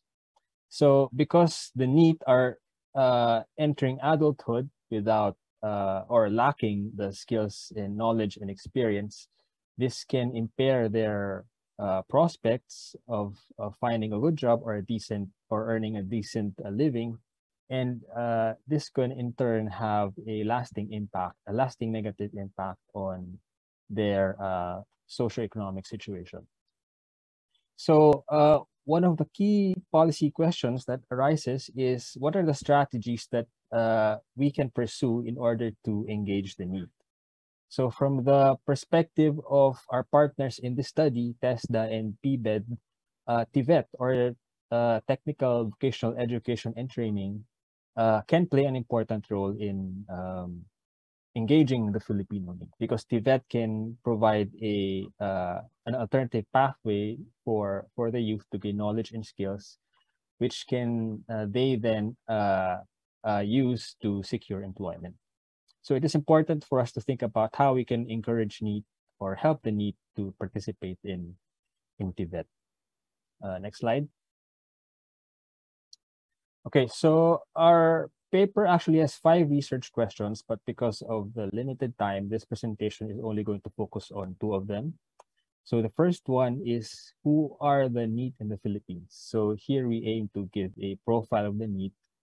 And the second one is, what are the barriers that keep NEET from pursuing technical vocational education and training, or TVET? Next slide. Okay, so to answer the first research question, we performed a simple analysis of household survey data, particularly the 2019 rounds of the labor force survey, and we also used the merged labor force survey and family income and expenditure survey from 2018.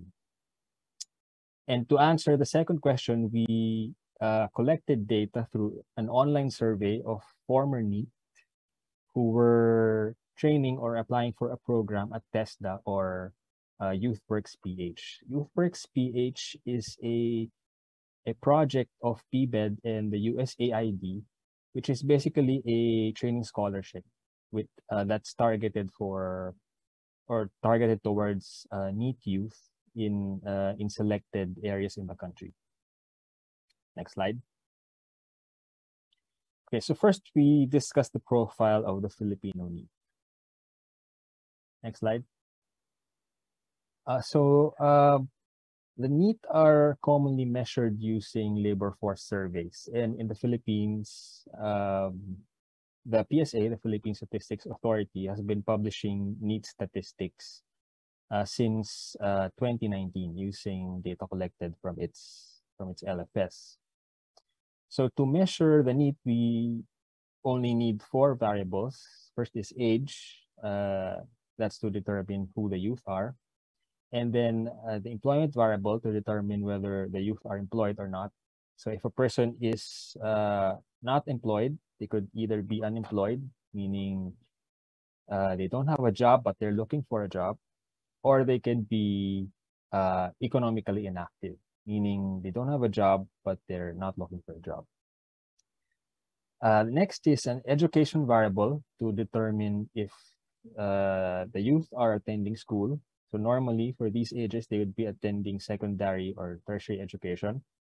And then finally, you need a training variable to determine if they are participating in a technical or vocational training. Next slide. Okay, so this graph shows the PSA's estimates of the NEET population and the NEET incidence from 2019 to April 2022. So the NEET incidence is the share of Filipino youth who are NEET. So that is represented by the orange markers in this graph, which are connected by the orange line. And the blue bars represent the NEET population. So as of April 2022, there were about 2.38 million NEET in the Philippines, which is about youth population. So in terms of trends, we can see here that the NEET incidence and the NEET population were trending downward before the pandemic. But you can see that both of them significantly increased in the middle of 2020 at the height of the pandemic-related lockdowns. But since 2020, we see that the NEET population and the NEET incidence have been trending downward again. You can probably see in the graph that there's a huge drop in the NEET population in July 2020, which is very puzzling because the conditions at the time could not have supported such a big decline in the NEET population.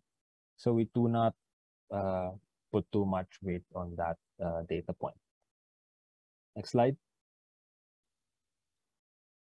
Okay, so in this slide, we show the NEET incidence or the prevalence of being NEET among different subgroups of the youth. So geographically, out of the country's 17 regions, BARM has the highest NEET incidence at 27%. And it's followed by the Davao region and Mimaropa at 20%, and Zamboanga Peninsula and Central Luzon at 19%. In terms of sex, females are more likely to be NEET. So 24% of the female youth are NEET compared to just 14% among male youth. And that rate is even higher among females aged 20 to 24. The NEET incidence among them is 40%.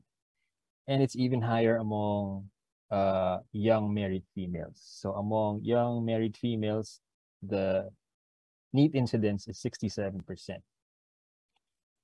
In terms of urbanization, NEET incidence in rural areas and urban areas are roughly the same. So it's 19% in rural areas and 18% in urban areas.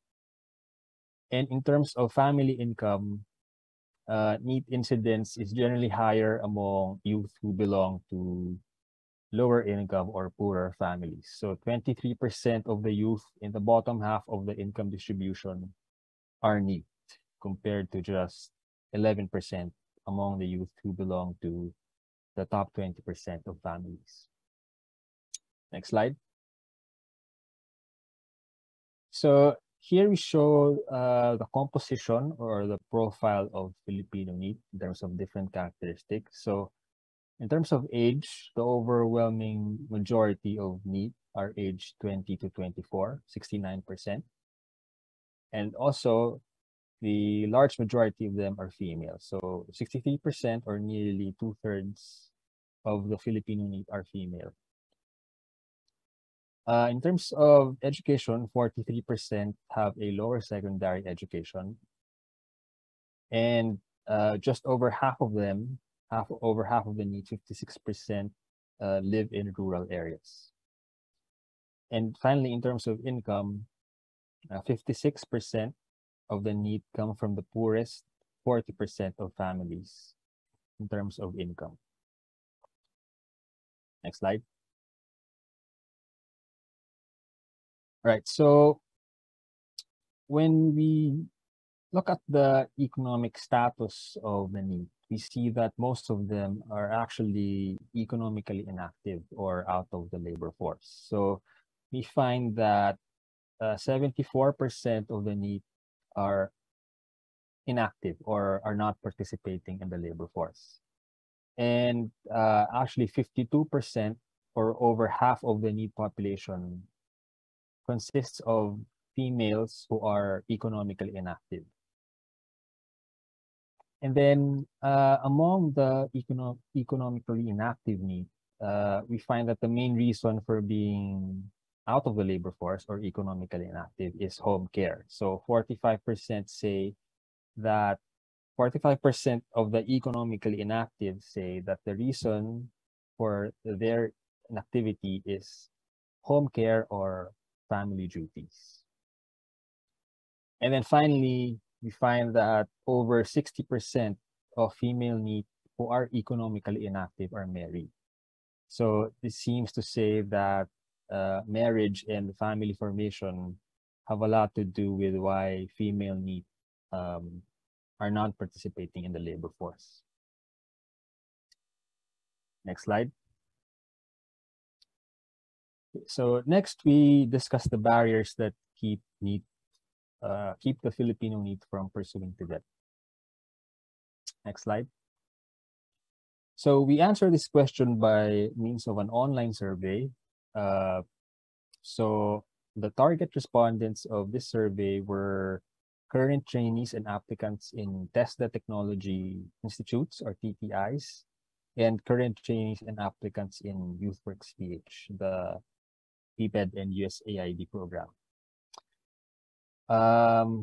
So in terms of eligibility, anyone among these respondents or target respondents were eligible for the survey or to take the survey as long as they were NEET at the time of their application to their respective programs. So the way we collected our responses was we asked TESDA and YouthWorks to advertise the survey and to promote it among their constituents, and we asked them to collect as many respondents as they can.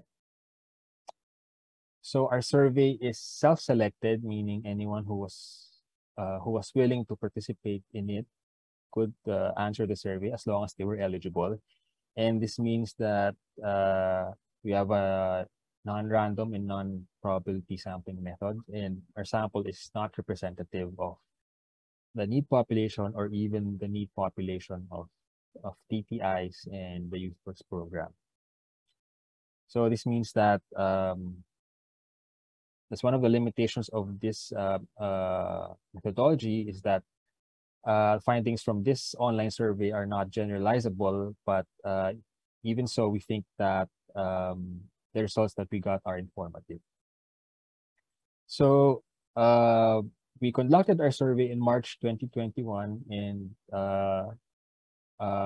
the usable sample size that we achieved is 1,688.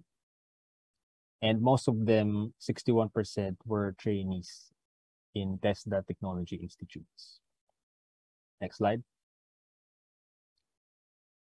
All right, so we asked the respondents to name factors that kept them from pursuing TVET before they applied for their training program. So, and then we allowed them to name more than one factor. So these are the top responses. So the top reason is financial. So 48% said that the reason why they didn't pursue TVET before was that they lacked funds for tuition or allowance. And that is followed by the lack of information at 13%, household or caring duties at 11%, and working or seeking work at 10%. And then 36% said that they didn't experience any hindrance. Next slide. So we also asked our respondents about what they thought were the types of support that youth need in order to encourage them to pursue TVET. And these are the top responses that I gave.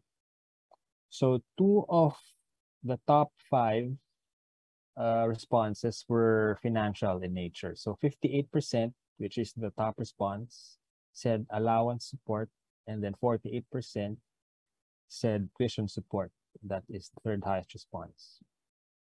And then the 2 other of the top 5 were about information. So 56% mentioned information about jobs, and then 39% said information on TVET programs.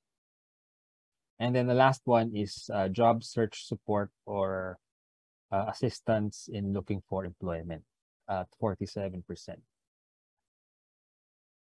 Next slide. So, next slide.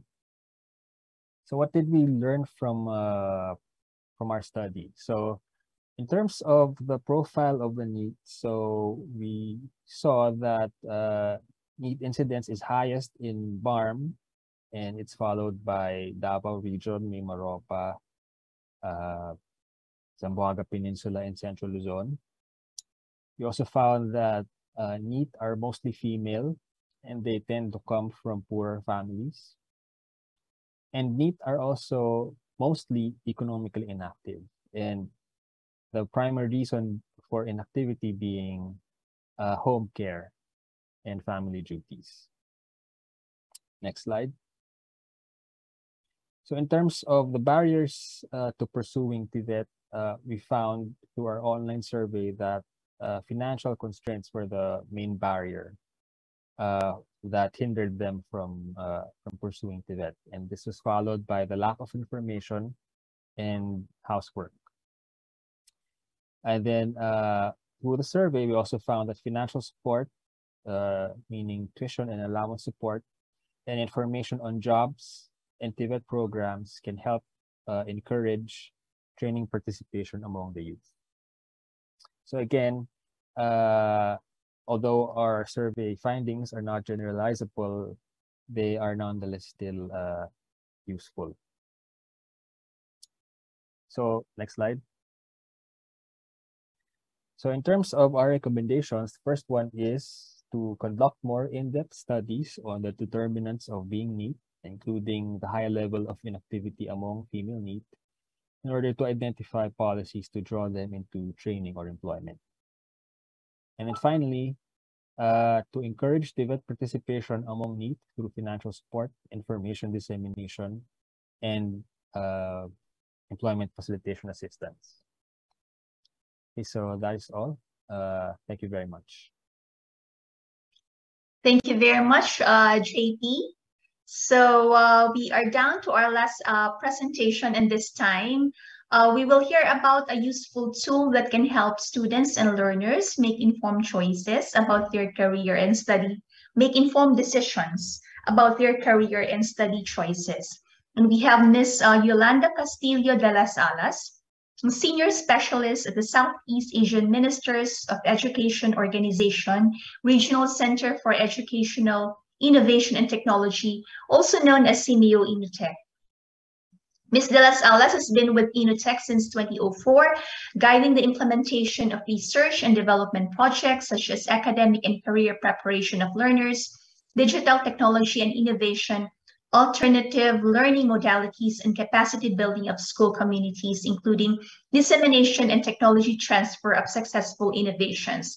She has a bachelor's degree in industrial engineering, master's degree in professional studies, and has PhD units in organizational development.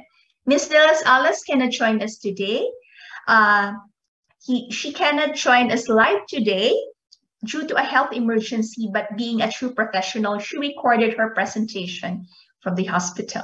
Thank you very much, Ms. Yoli, and Thea, you may now play her presentation.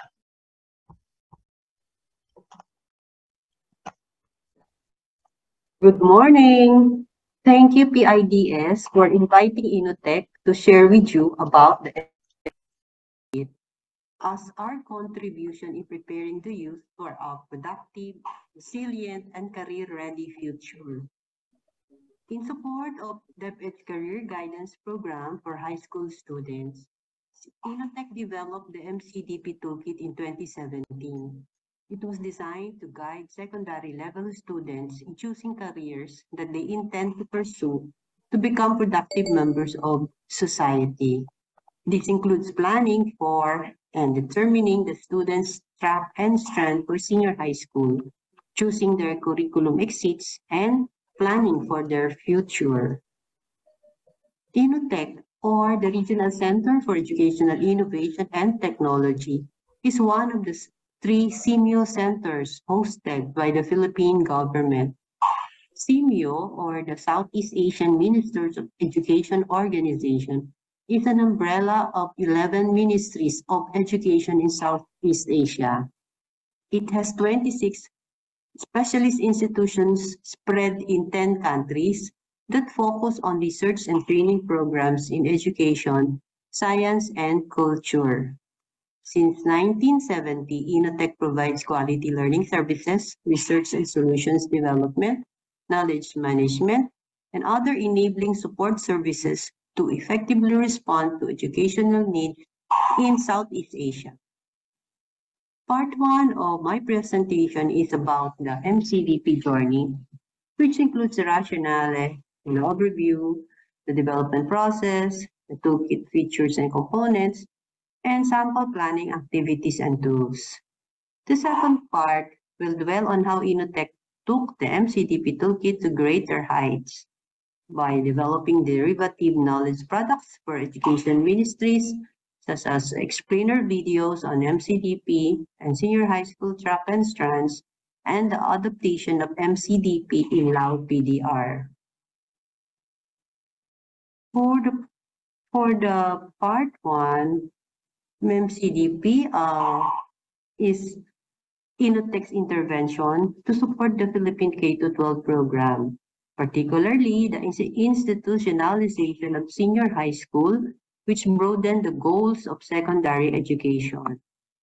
Section 17 of Basic Education Act states that the senior high school program aims to properly guide the students towards becoming productive and contributing individuals through informed career choices, and to develop the capability of career counselors and advocates to guide and equip the students with necessary life skills and values.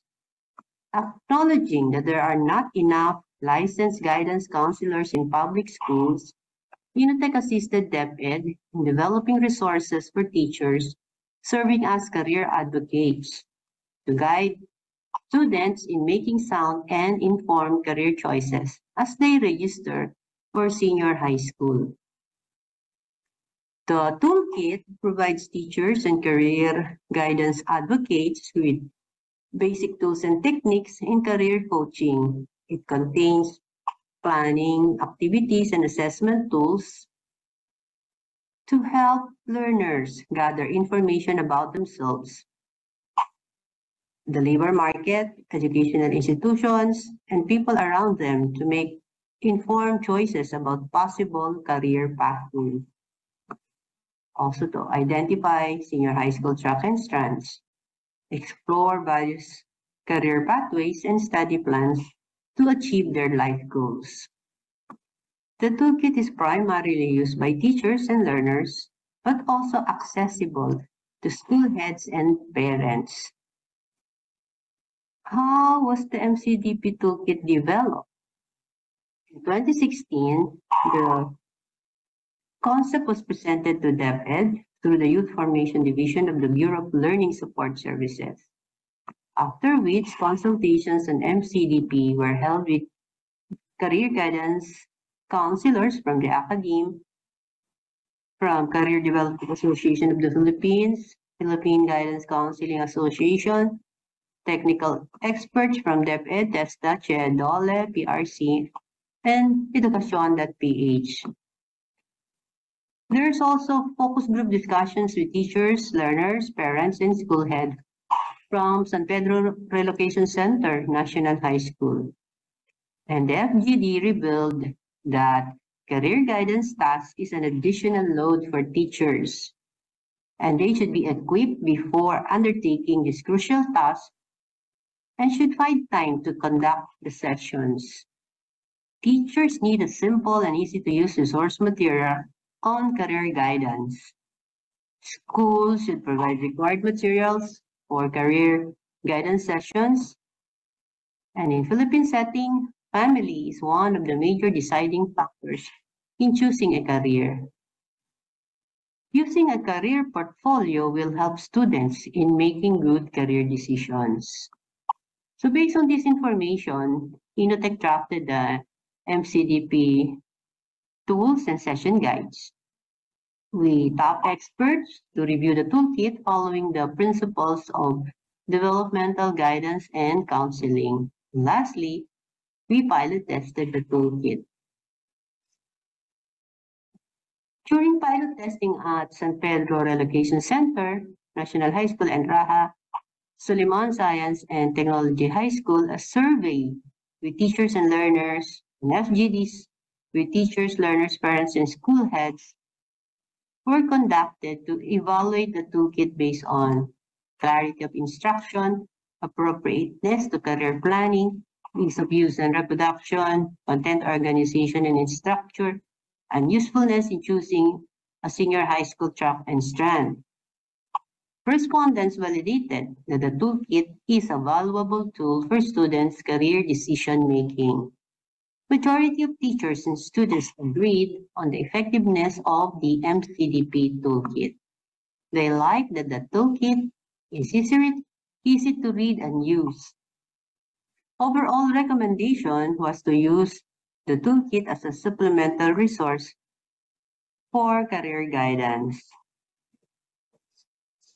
The toolkit can be described as a simple and concise material. It can be used out of sequence or on-demand basis. The teacher can start in any activity that are applicable to the level of abilities of students.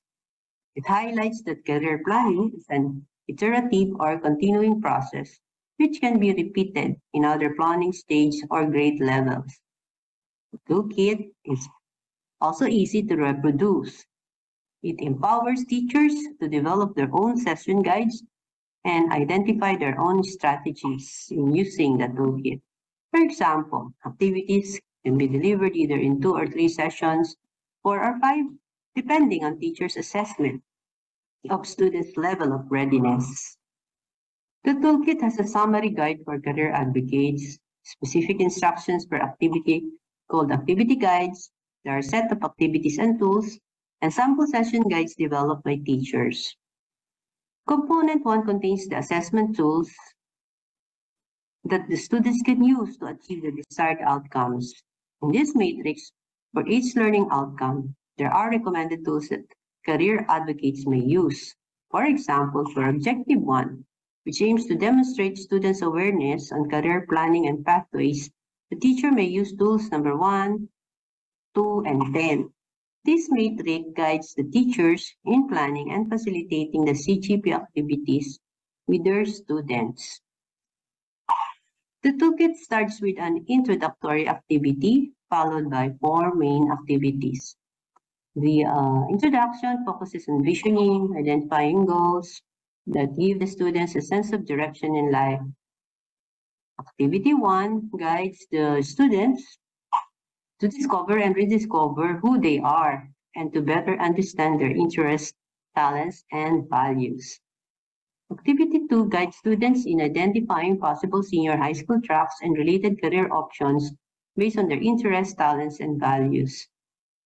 Activity 3 dwells on factors to consider in choosing a career, such as actual skills requirements for a certain career. Students will respond to questions like, do I have skills necessary for my chosen career? What skills do I need to develop or improve on? Can my family afford to send me to school?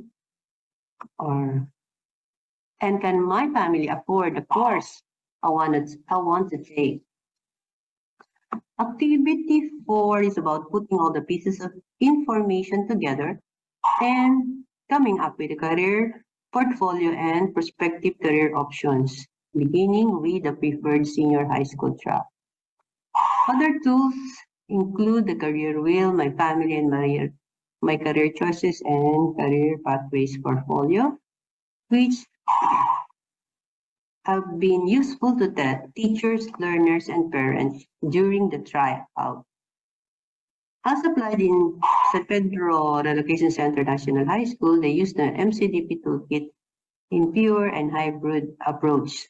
Some teachers use the MCDP toolkit in the pure sense, while others integrated the activities and tools lifted from the MCDP toolkit and the DepEd's Career Guidance Manual for grade 10.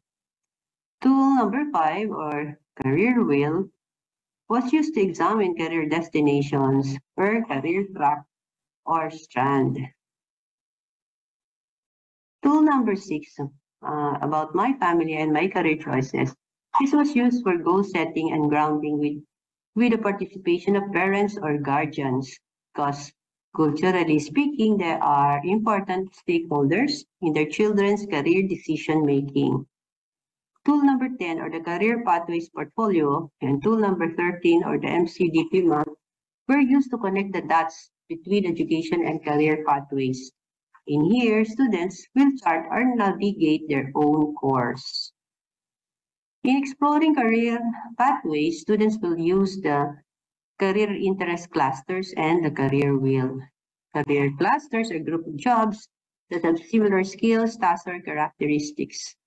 Students will be asked to choose a career cluster that best describes their inclinations, interests, and abilities by shading the statements listed under each cluster that applies to them. Based on their interests, students will discover the career cluster that applies to them. In this example, the cluster with the greatest number of shaded statements corresponds to cluster B, or the sports track. This means that the student has the aptitude for sports. Another option is to choose cluster D, or the accountancy, business, and management. The career wheel contains the career pathways for each senior high school track and strand. These will guide students in choosing a senior high school track that leads them to a future career. There are two ways of using the career wheel. One way is to look at the outer circle for a prospective career choice and then trace its corresponding senior high school track and strand. For example, if the student is interested in becoming an engineer, one option is to take the academic track, particularly the STEM strand. Another way is to focus on the track or strand, which is located in the second or third circle, that students are most inclined to, and then they will trace what career options are available after senior high school or college. For example, if a student is inclined to take up arts and design, he or she may work as a draftsman or illustrator after senior high school or create his own business. Upon completing college, he can become an architect or interior designer. This activity called My Family and My Career Choice is used for goal setting and grounding activity. This requires the participation of parents or guardians to determine if their dream career or expectations for their children would match with the personal choice of their children, and vice versa. In this activity, a dialogue between the parent and the child is encouraged to discuss what they have discovered, share their reflections, arrive at an agreement, and discuss parental support in case a career has been decided upon. The main activity has a corresponding activity guide. Here is a sample activity on connecting the dots between education and career pathways. As an integration, students are expected to develop their own career pathways, portfolio, and career study planner. They must put all the pieces of information together by completing assessment tools number 10, 11, 12, 13 to 14, so they can identify career options, beginning with the preferred senior high school track. In the annex section, sample session guides on career planning are presented. Teachers can use these as reference in modifying or developing new session guides.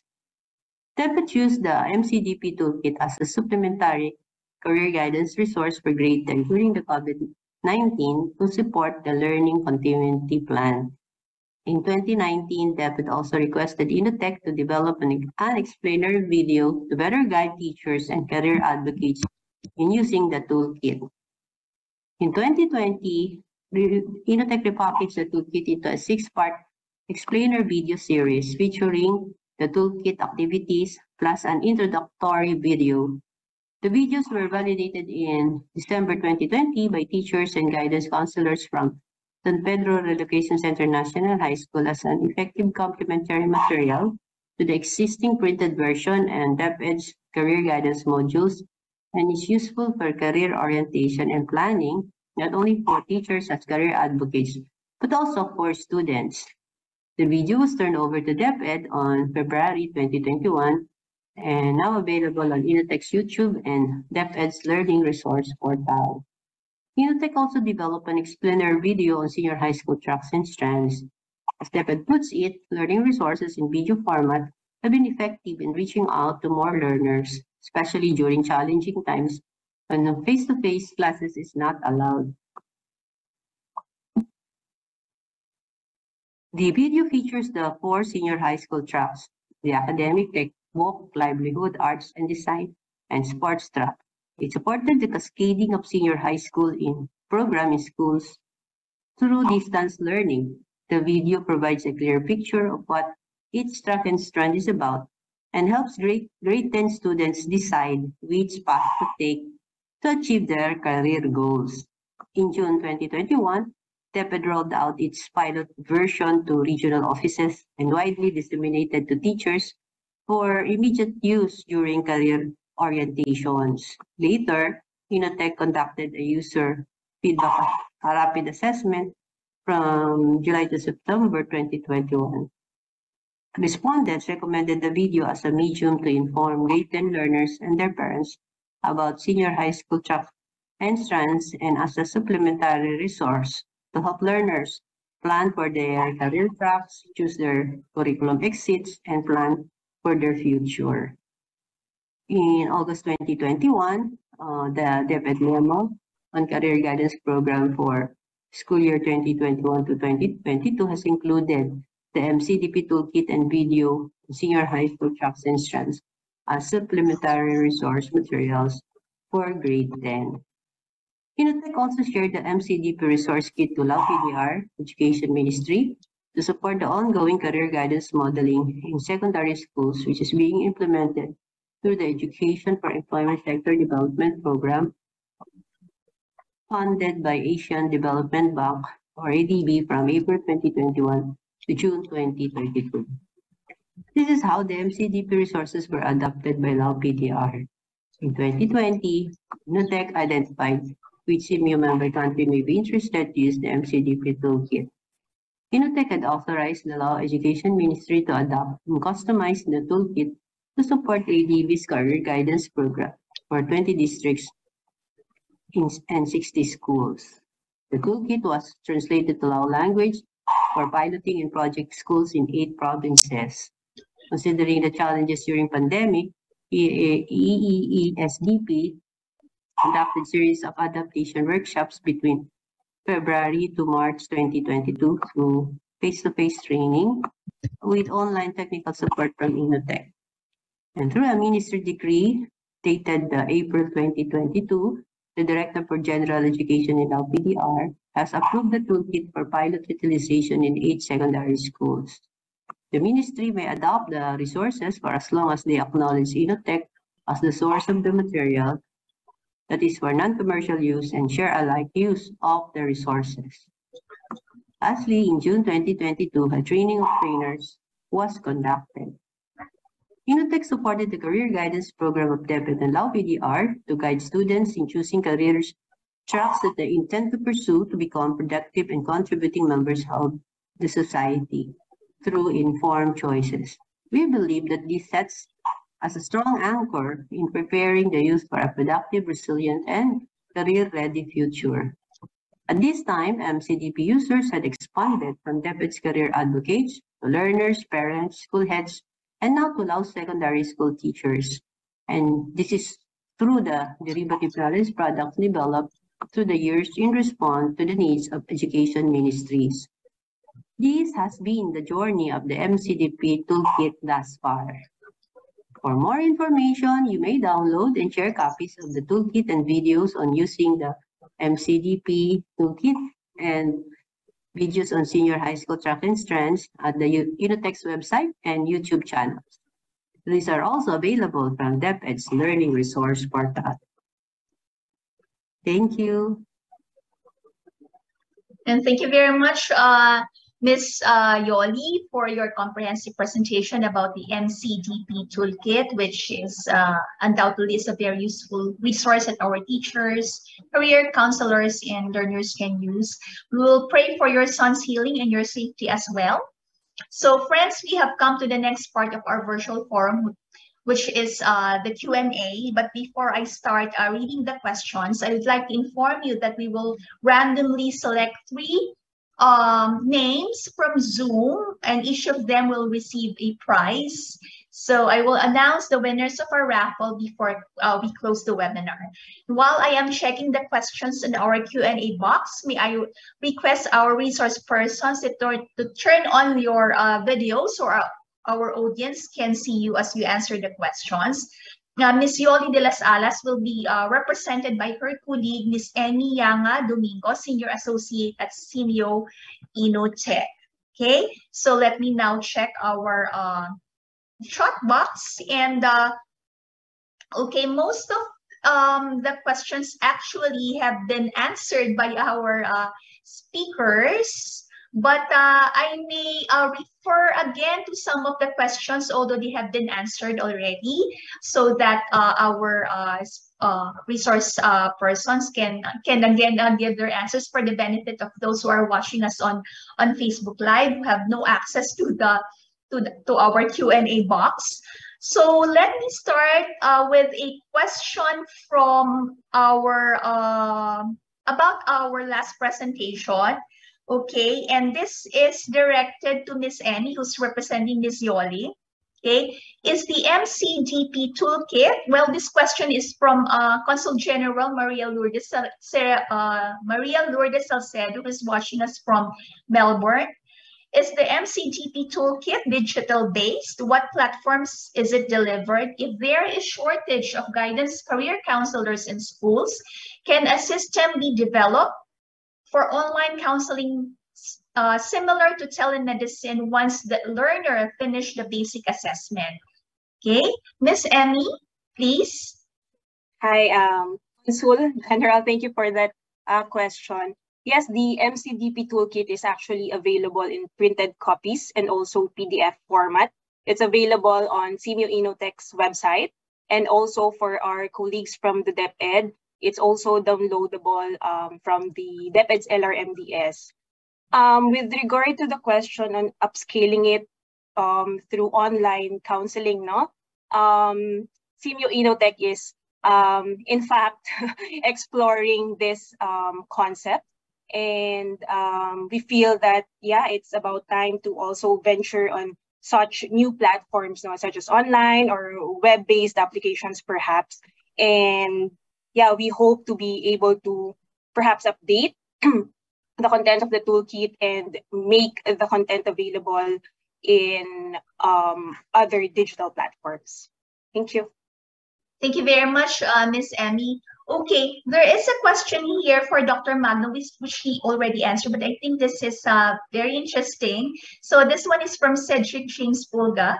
How should the national or our government intervene to with our indigenous communities to ensure that civic education are well integrated in non-formal educational institutions? Dr. Kiko, please. Okay, thank you, Cedric, for that very good question. I think Cedric is from Palawan, so we know that many of our indigenous communities are, well, all over the country. But in my answer, I actually emphasize that maybe the non-indigenous people, like we in Manila, and our kids should learn more about what are the practices in the indigenous communities. So it works both ways. Mm-hmm. So I think Cedric's question is, how can civic education be integrated in the education programs of indigenous communities? So I think it should be both ways. Because our project is currently reviewing the current civic education programs, K-12, as well as NGOs. So that portion, NGOs, would be the non-formal. So I am proposing, and this has to be vetted still, because the youth-led program is just in its first year, so it's in a 5-year program. So far, I'm thinking that NGO programs, NGO education programs, should actually be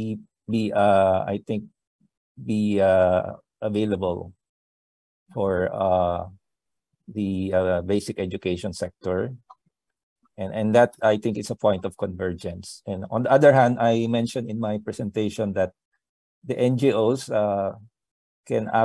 actually, we invited them during our data validation activity, and they appreciated that they need to structure better their education training programs. And I myself have been doing training programs. It's more of the post, how do you call it? Adult learning, right? Adult learning programs. But interestingly, many adult learning programs are now being integrated in senior high school, junior high school, through the transformative learning methodology. So instead of maybe, I think Sheila already went through K-12, but of course, in the older days, it's a talk and chalk approach. Talk and chalk. Pero ngayon wala nang chalk, no? Zoom approach. So nakikinig lang yung mga bata, and then the teacher actually provides all the information, no? And I remember as a kid, I like that. I like memorizing dates, names. So I joined contests, and we had a material then called Junior Citizen, but we just memorized. But nowadays, they have all sorts of tools, technologies like simulation. They do a lot of group activities, team activities. So not just as individuals. So yeah, that's my long answer to that very nice question. So let's put more content, indigenous people's content. And finally, let me just share what I learned when I did my dissertation. I went to the mountains. I went to an indigenous community, and I learned that they're teaching environmental conservation in that mountain high school. So they actually show a video of what's happening in Brazil. So maybe we can have video materials that we can show to our kids in the cities of indigenous people's community practices, because they do have indigenous decision-making systems. They have council of elders, so they know how to build consensus. So they might disagree, but at the end of the day, they have this traditional community-based decision-making system. And consensus building is being lost, I think, along the way in this digital world. People are bashing each other just by suggesting something new. But that is not the way of democracy.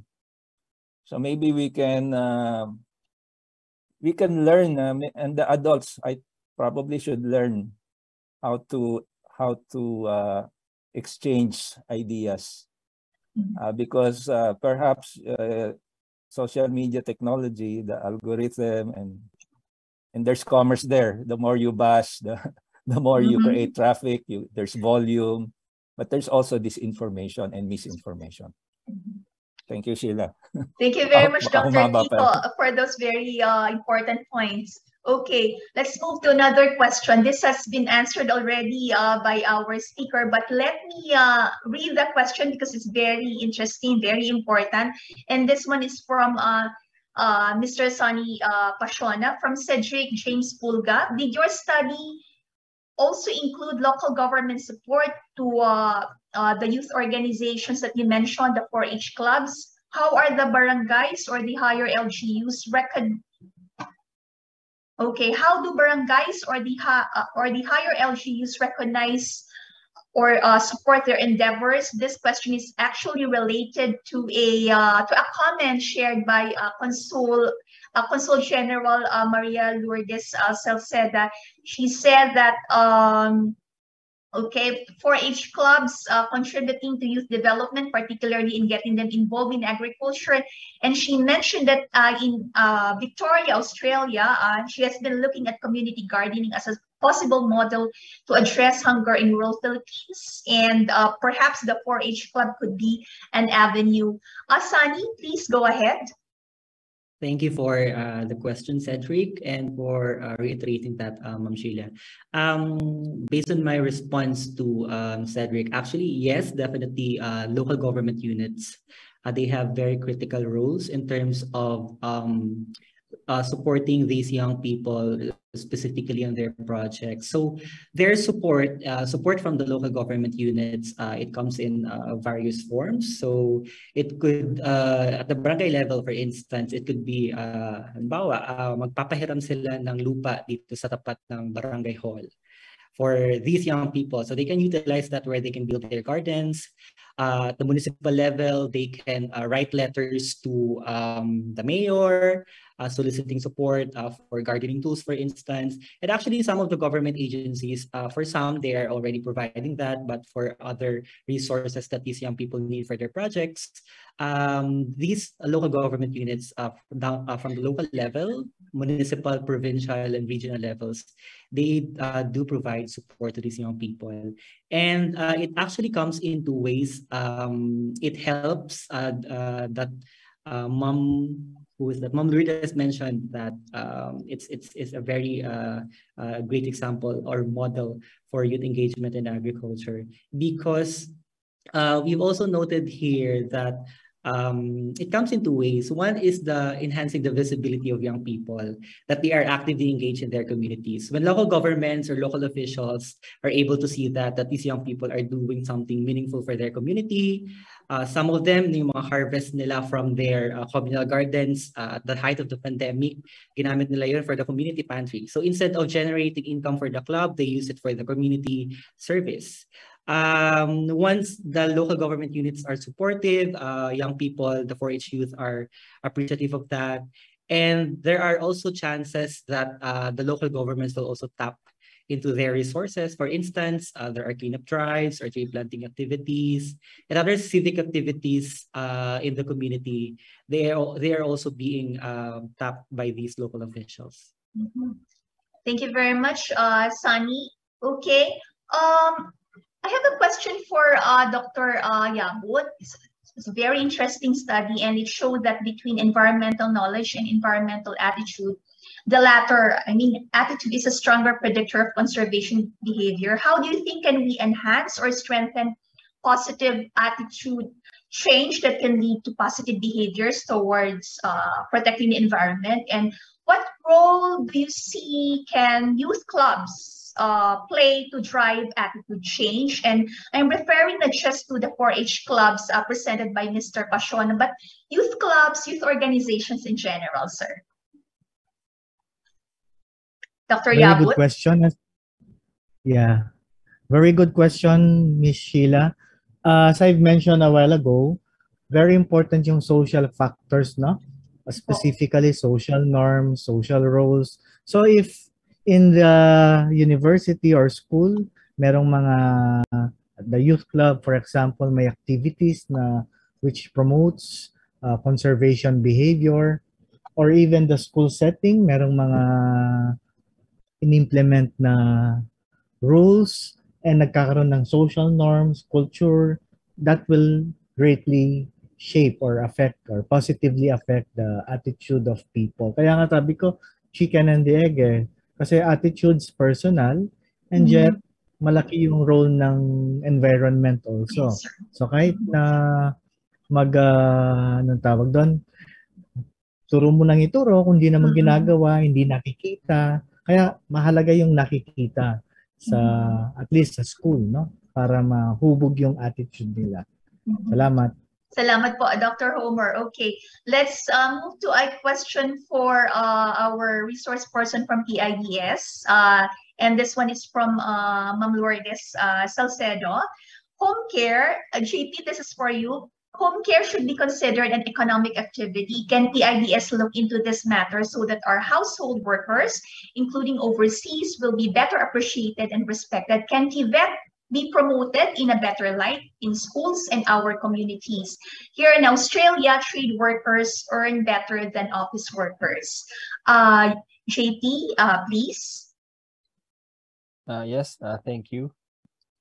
So actually, one of our research fellows, Dr. Connie Dakoy has written I think a policy note about valuing valuing unpaid work. Unpaid work. So I think we already have a study on that.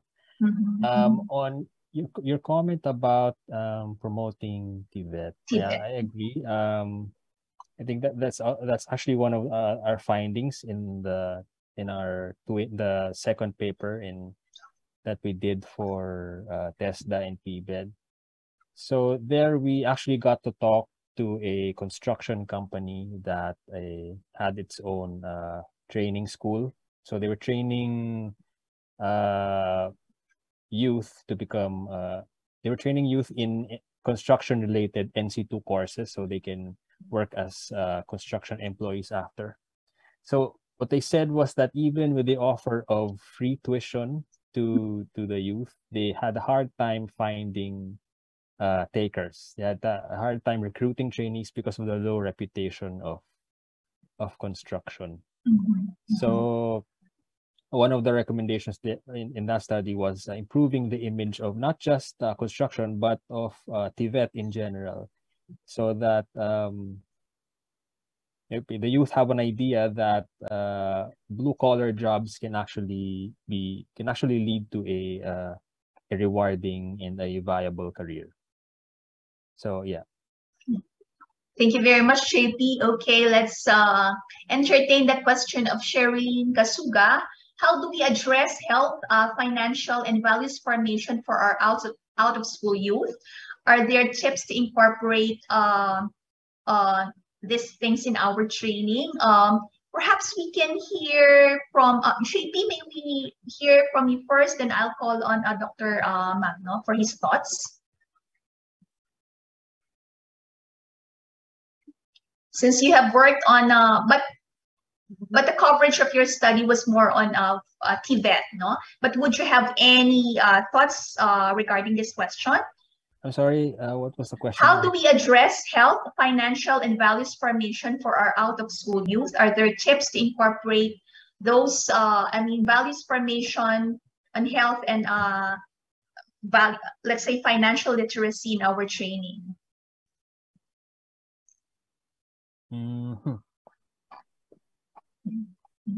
Okay, I'll call you later on this. I'll go to Dr. Magno first. Dr. Magno, this can be part of the, the programs that are being, in the K-12 curriculum, and those offered also by our NGOs. Okay, so I think this belongs to the purview of citizens being able to access social and public services. So once you get out of school, you're not anymore within the ambit of DepEd or maybe CHED. So are there alternative educational platforms, knowledge platforms? So the local government can be one, because a lot of SKs are asking what should they do. They're so used to sponsoring basketball tournaments, beauty contests, or fiestas. But under the new SK law, they are supposed to do youth development plans. So maybe they can incorporate plans really for out-of-school youth, because since they're still youth, right? And then, of course, yung sa NEET program, yung sa national naman yan, mga national agencies. So in civic education, it's very useful really for being productive. Citizens have both rights and responsibilities as well as duties. Yung duties nila, di ba, vote. Well, it's also a right, no? But yung sa right or responsibility becomes a duty, vote wisely. Yung nakalagay na wisely. But there are investments in being wise, right? In voting. So that's part of civic education. So also part of that is obeying traffic signs. So mukhang maraming pagkukulang, no? Ang pag-obey ng traffic signs, nasa driver, nasa pedestrian, even yung traffic enforcers kung minsan nagkakamali sa pag-interpret nung yung traffic signs, traffic rules, part yan ng law. So obedience to the law or obeying the law. And then may responsibility rin, no? Kaya nga civic right, civic duty, yung payment of taxes. Kasi you have social services, public services, and then you are asked to pay taxes. Now, it becomes a right that you have to be able to access public services. So that requires knowledge, also attitude, no? Maybe skills, because some of the information are now online and some people don't know how to access online services. And that was very much apparent during the pandemic. So even as we are speaking, so yung mga civic responsibilities like registering your kids. So kung minsan nga, 'di ba, dumadami pa yung anak mo kahit yung mga bata nakakaanak na rin. No? Those who drop out of school, nagiging sila, yung teenage pregnancy is very prevalent. No? Although that's also a problem in our conversations with DepEd. That's a problem also of in-school youth, yung teenage pregnancy. And then, bata ka nga, nagkaanak ka ngayon, and then you want to break the cycle, no? Na yung mga anak hindi rin nakakatapos dahil yung parents nila hindi nakatapos ng pag-aaral. Yung lolo-lola nila hindi rin nakatapos. So kailangan ma-break yung ganung cycle. So you need to register your kid, you need to have them vaccinated, you need to put them in school, and nowadays you even have to tutor them. Dahil pandemic So malaki responsibilities, no? Okay, but again, I would like to end this comment by saying what we need are civic education partnerships. Ibig sabihin, pag nag-drop out ka sa school, may sasalo. Pwede ka namang bumalik pa sa school, di ba? Kaya nag-set up na yung DepEd, di ba, nung alternative learning system, yung ALS. So you can still continue your education. But I think yung broader question, yung civic education portion, So paano ba maging mabuting mamamayan? Ito ba ay pagsunod lang, no? Pagsunod sa batas. Tama 'yon, no? That's a civic duty. Pero may civic rights din. Kasi yung batas naman hindi permanent 'yan. Pwede siyang ma-amend, no? Kung mali yung practice or kung may gaps dun sa policy. So as a good citizen, you can also provide feedback to our elected officials. Kasi yung civic education in our democratic governance, dalawa yan eh. Representative governance or representative democracy and direct democracy. Sanay na sanay tayo sa representative democracy kasi election, no? We elect candidates. But how about direct democracy? Whereas, gusto nyo ba itong policy na ito? Hindi natin alam. So kasi hindi natin masundan kung ano yung mga discussions. So participation is part of civic education. But to participate, we have to go beyond tokenism. There are mechanisms in the local government, local development councils, but we need to participate well. We need to be able to read the budget, read the plans, so we don't just eat the snacks served during the consultation, but we have to earn our snacks and maybe lunch. Thank you. Thank you very much, Dr. Magno. We are down to our last two questions because we have no more time left. But with our speaker's permission, please allow us to stretch our open forum a bit to accommodate the last two remaining questions. Okay, this one is from Kevin Nera.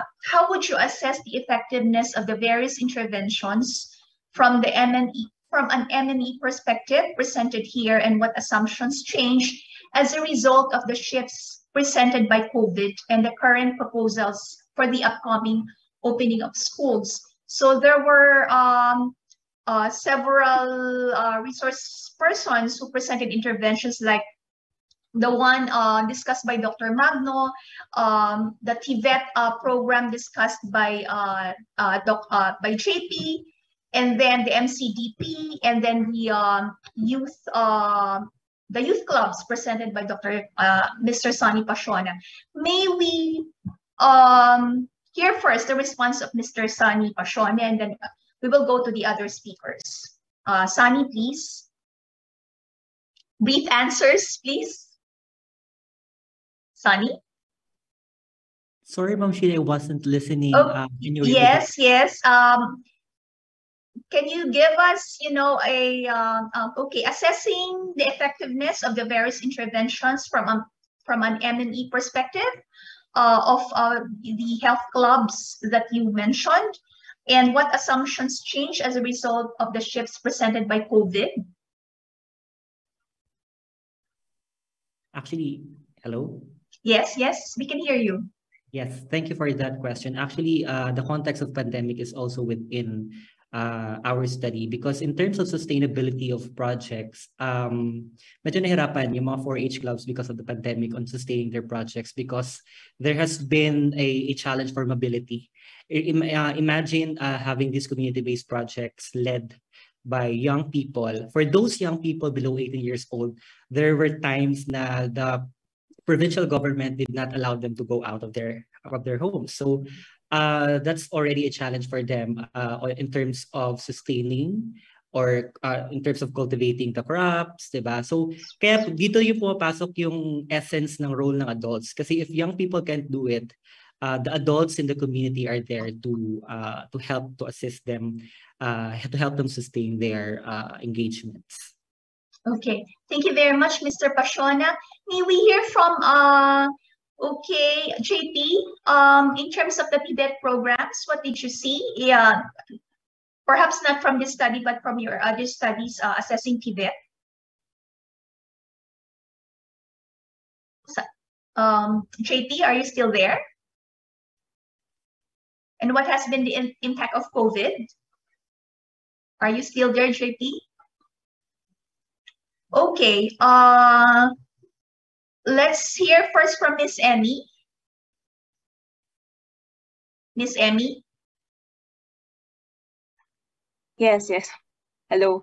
Yeah, as presented earlier by Ms. De Las Alas, no, there was already an initial assessment, no, that was conducted using pilot data of the MCDP toolkit. However, the results were mainly on the validation of the usability of the toolkit, no, for the teachers, the learners. As also mentioned earlier, the MCDP toolkit has already been institutionalized by the Department of Education for 2 consecutive school years, including the school year that has been affected by COVID-19, yung school year 2020 to 2021. So this is already, this impact evaluation or impact assessment is within the radar of CMU Innotech, and it's something that we wish to do in the near future. Thank you. Okay. Thank you very much, Ms. Emmy. And Dr. Kiko, would you have a brief answer to this? I know your project is just 1 year old, but you may have some insights. Yeah, of course, the problem was really getting through the schools because of the pandemic. It's all online. So the first year is really research. So the challenge is really the connectivity, because we covered also schools in the provinces. So we did a lot. Well, basically we did the Zoom meetings, Zoom interviews. So yung mga nagda-drop ng calls kasi weak internet connectivity. We're entering a second year, and our partner, UP Diliman, is doing the research on public schools. So now they're doing it face-to-face. So they're going around the country because of the new health protocols na pwede na. But when we were doing it a few months ago, hindi pa pwede. So yeah, I think that's a key challenge. But I think the schools are also getting used to it. Instead of going to a secretary, di ba, especially mga schools, no, sa college parang medyo you can go directly to the administrators. So in this case, wala yung mga secretary na magpa-follow up, magsasagot, di ba? Mga phone calls pa nung araw eh. Pero ngayon, chat, Viber, and everything. So we adapted to the situation. Thank you very much, Dr. Kiko Magno. And JP, back to you. What did you see in your assessment of PDET programs? What impact what was the impact of COVID? And JP? Yeah. Yes. So this is not actually related to the study I just presented, but the other study that we did for TESDA and PIDS kind of touched on this. So one of the good practices that we encountered was the one that was being done by the YouthWorks program of PIDS, which is that, of course, during the pandemic, most of the all of the training schools were closed, so you can't really go to the training school to attend your classes. So what they did was they loaned their students tablets, and they also gave them money to top up their load, so they can get mobile data, and they can take their classes through their tablets. So that's one of the ways by which some training programs coped with the pandemic. Okay. Thank you very much, JP. That is actually our last question. So just to cap our discussion, may I ask our speakers from some brief parting words, if they have any. Let's start with Dr. Kiko. Dr. Magno, please, if you have any brief parting words for our audience. Actually, I learned a lot from this panel just by listening to the other speakers, and there is convergence, no? And in fact, I was looking for respondents to our study from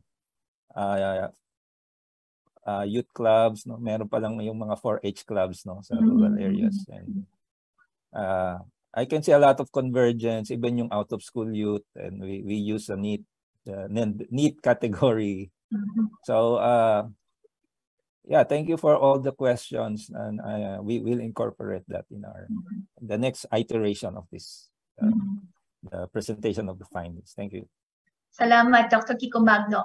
And Mr. Sonny Pasiona, please, would you have any brief parting words for our audience? Thank you, Ms. Sheila, and thank you, PIDS, for giving the opportunity to SEARCA to share our study. Perhaps to sum up what I presented is, or general insight from the presentations is that for young people to grow, so we think about young people as like parang halaman. So they need good soil. They need an environment. They need an enabling environment. So they need sunlight. They need these enabling policies, enabling mechanisms for them to grow well. So for young people to grow well, to be productive and resilient in the future, young people need all the resources that they can get, the support that they need specifically from the perspective of the adults. So it's important that we go beyond tokenism, as what Dr. Magno has said. So it's really more on inclusive participation of young people in the decision-making processes, regardless of which sector they're in. Thank you very much. Thank you very much, Sonny. And now may we hear from Ms. Emmy Domingo of CMU Initech. Ma'am, go ahead. Miss Emmy, are you still there? Yes. Again, thank you very much for inviting Inotech to share this knowledge product on career planning. And I guess we just wanted to reiterate and highlight through this presentation that our youth, young people, should view career planning and career development beyond just a linear approach, but more of us as an iterative process, and that it's something, hindi siya one-stop lang, that everything education learning should go before the work, but it's something that should be constructed through learnings and work in a more lifelong learning approach throughout life. Thank you. Thank you very much, Miss Emmy of Inotech. Unfortunately, Dr. Homer had to leave because of an equally important appointment. So at this point, friends, please join me in thanking all our speakers for the nuggets of wisdom. Okay, sorry, I missed the call. JT, please. Apologies. JT? Yes. Sorry for that. So thank you for inviting us to present our paper. So I think the main takeaway is that from our studies that the ages 15 to 24 being youth is a critical point in a person's life, and this is where they accumulate their knowledge and skills, and they build the human capital so they can become productive adults. So we should, our society, our government should do its best to pursue strategies in order to keep the youth in education and in training and employment. So that is all. Thank you. Thank you very much, JP. And again, friends, please join me in thanking all our speakers for the nuggets of wisdom that they have shared with us this afternoon, for sharing their knowledge, outputs, and products and services.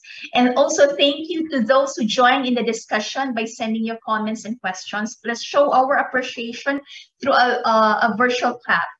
And here are the winners of our webinar raffle. Okay, so Jasmine Wahe, Cedric James Pulga, and Siti Subaida Murod Malang. Our webinar team will get in touch with you for the delivery of your prize. And before we finally close, we have some announcements. Okay, so you can access the presentations from the PIDS and SEARCA websites. And also please answer the feedback survey that will pop on your screen after this webinar. We will also email you the link to the survey, to the feedback survey after this event. Your comments are important to us to improve our virtual seminars. Okay. Also, please regularly visit our website and follow us on Facebook and Twitter. We also have a YouTube channel where you can access the recordings of our events. Okay, and friends, 2 weeks from now, we will be celebrating the Development Policy Research Month, or DPRM, which is led by PIDS. The DPRM is a nationwide event that started 20 years ago by virtue of Malacanang Proclamation 247, which underscores the importance of policy research in nation building. And flash on the screen is the DPRM theme for this year, which is Close the Gap, Accelerate Post-Pandemic Recovery Through Social Justice. Okay, and in support of the DPRM, PIDS is currently organizing several events in September, and this include a virtual kickoff forum on September 1, the annual Public Policy Conference webinar series on September 13, 15, 20, and 22, and the Mindanao Policy Research Forum. Stay informed about this virtual seminars and how you can join by visiting our Facebook page and the DPRM website at dprm.pids.gov.ph, which will go live next week. And finally, we would like to acknowledge the various organizations from the government, academia, civil society, business, and international development community that join us today. So the names of those organizations are flashed on the screen. This concludes our SEARCA knowledge sharing webinar. Please watch out for our succeeding virtual events featuring the knowledge products and services of our partner institutions. Thank you once again for joining us at maraming salamat po.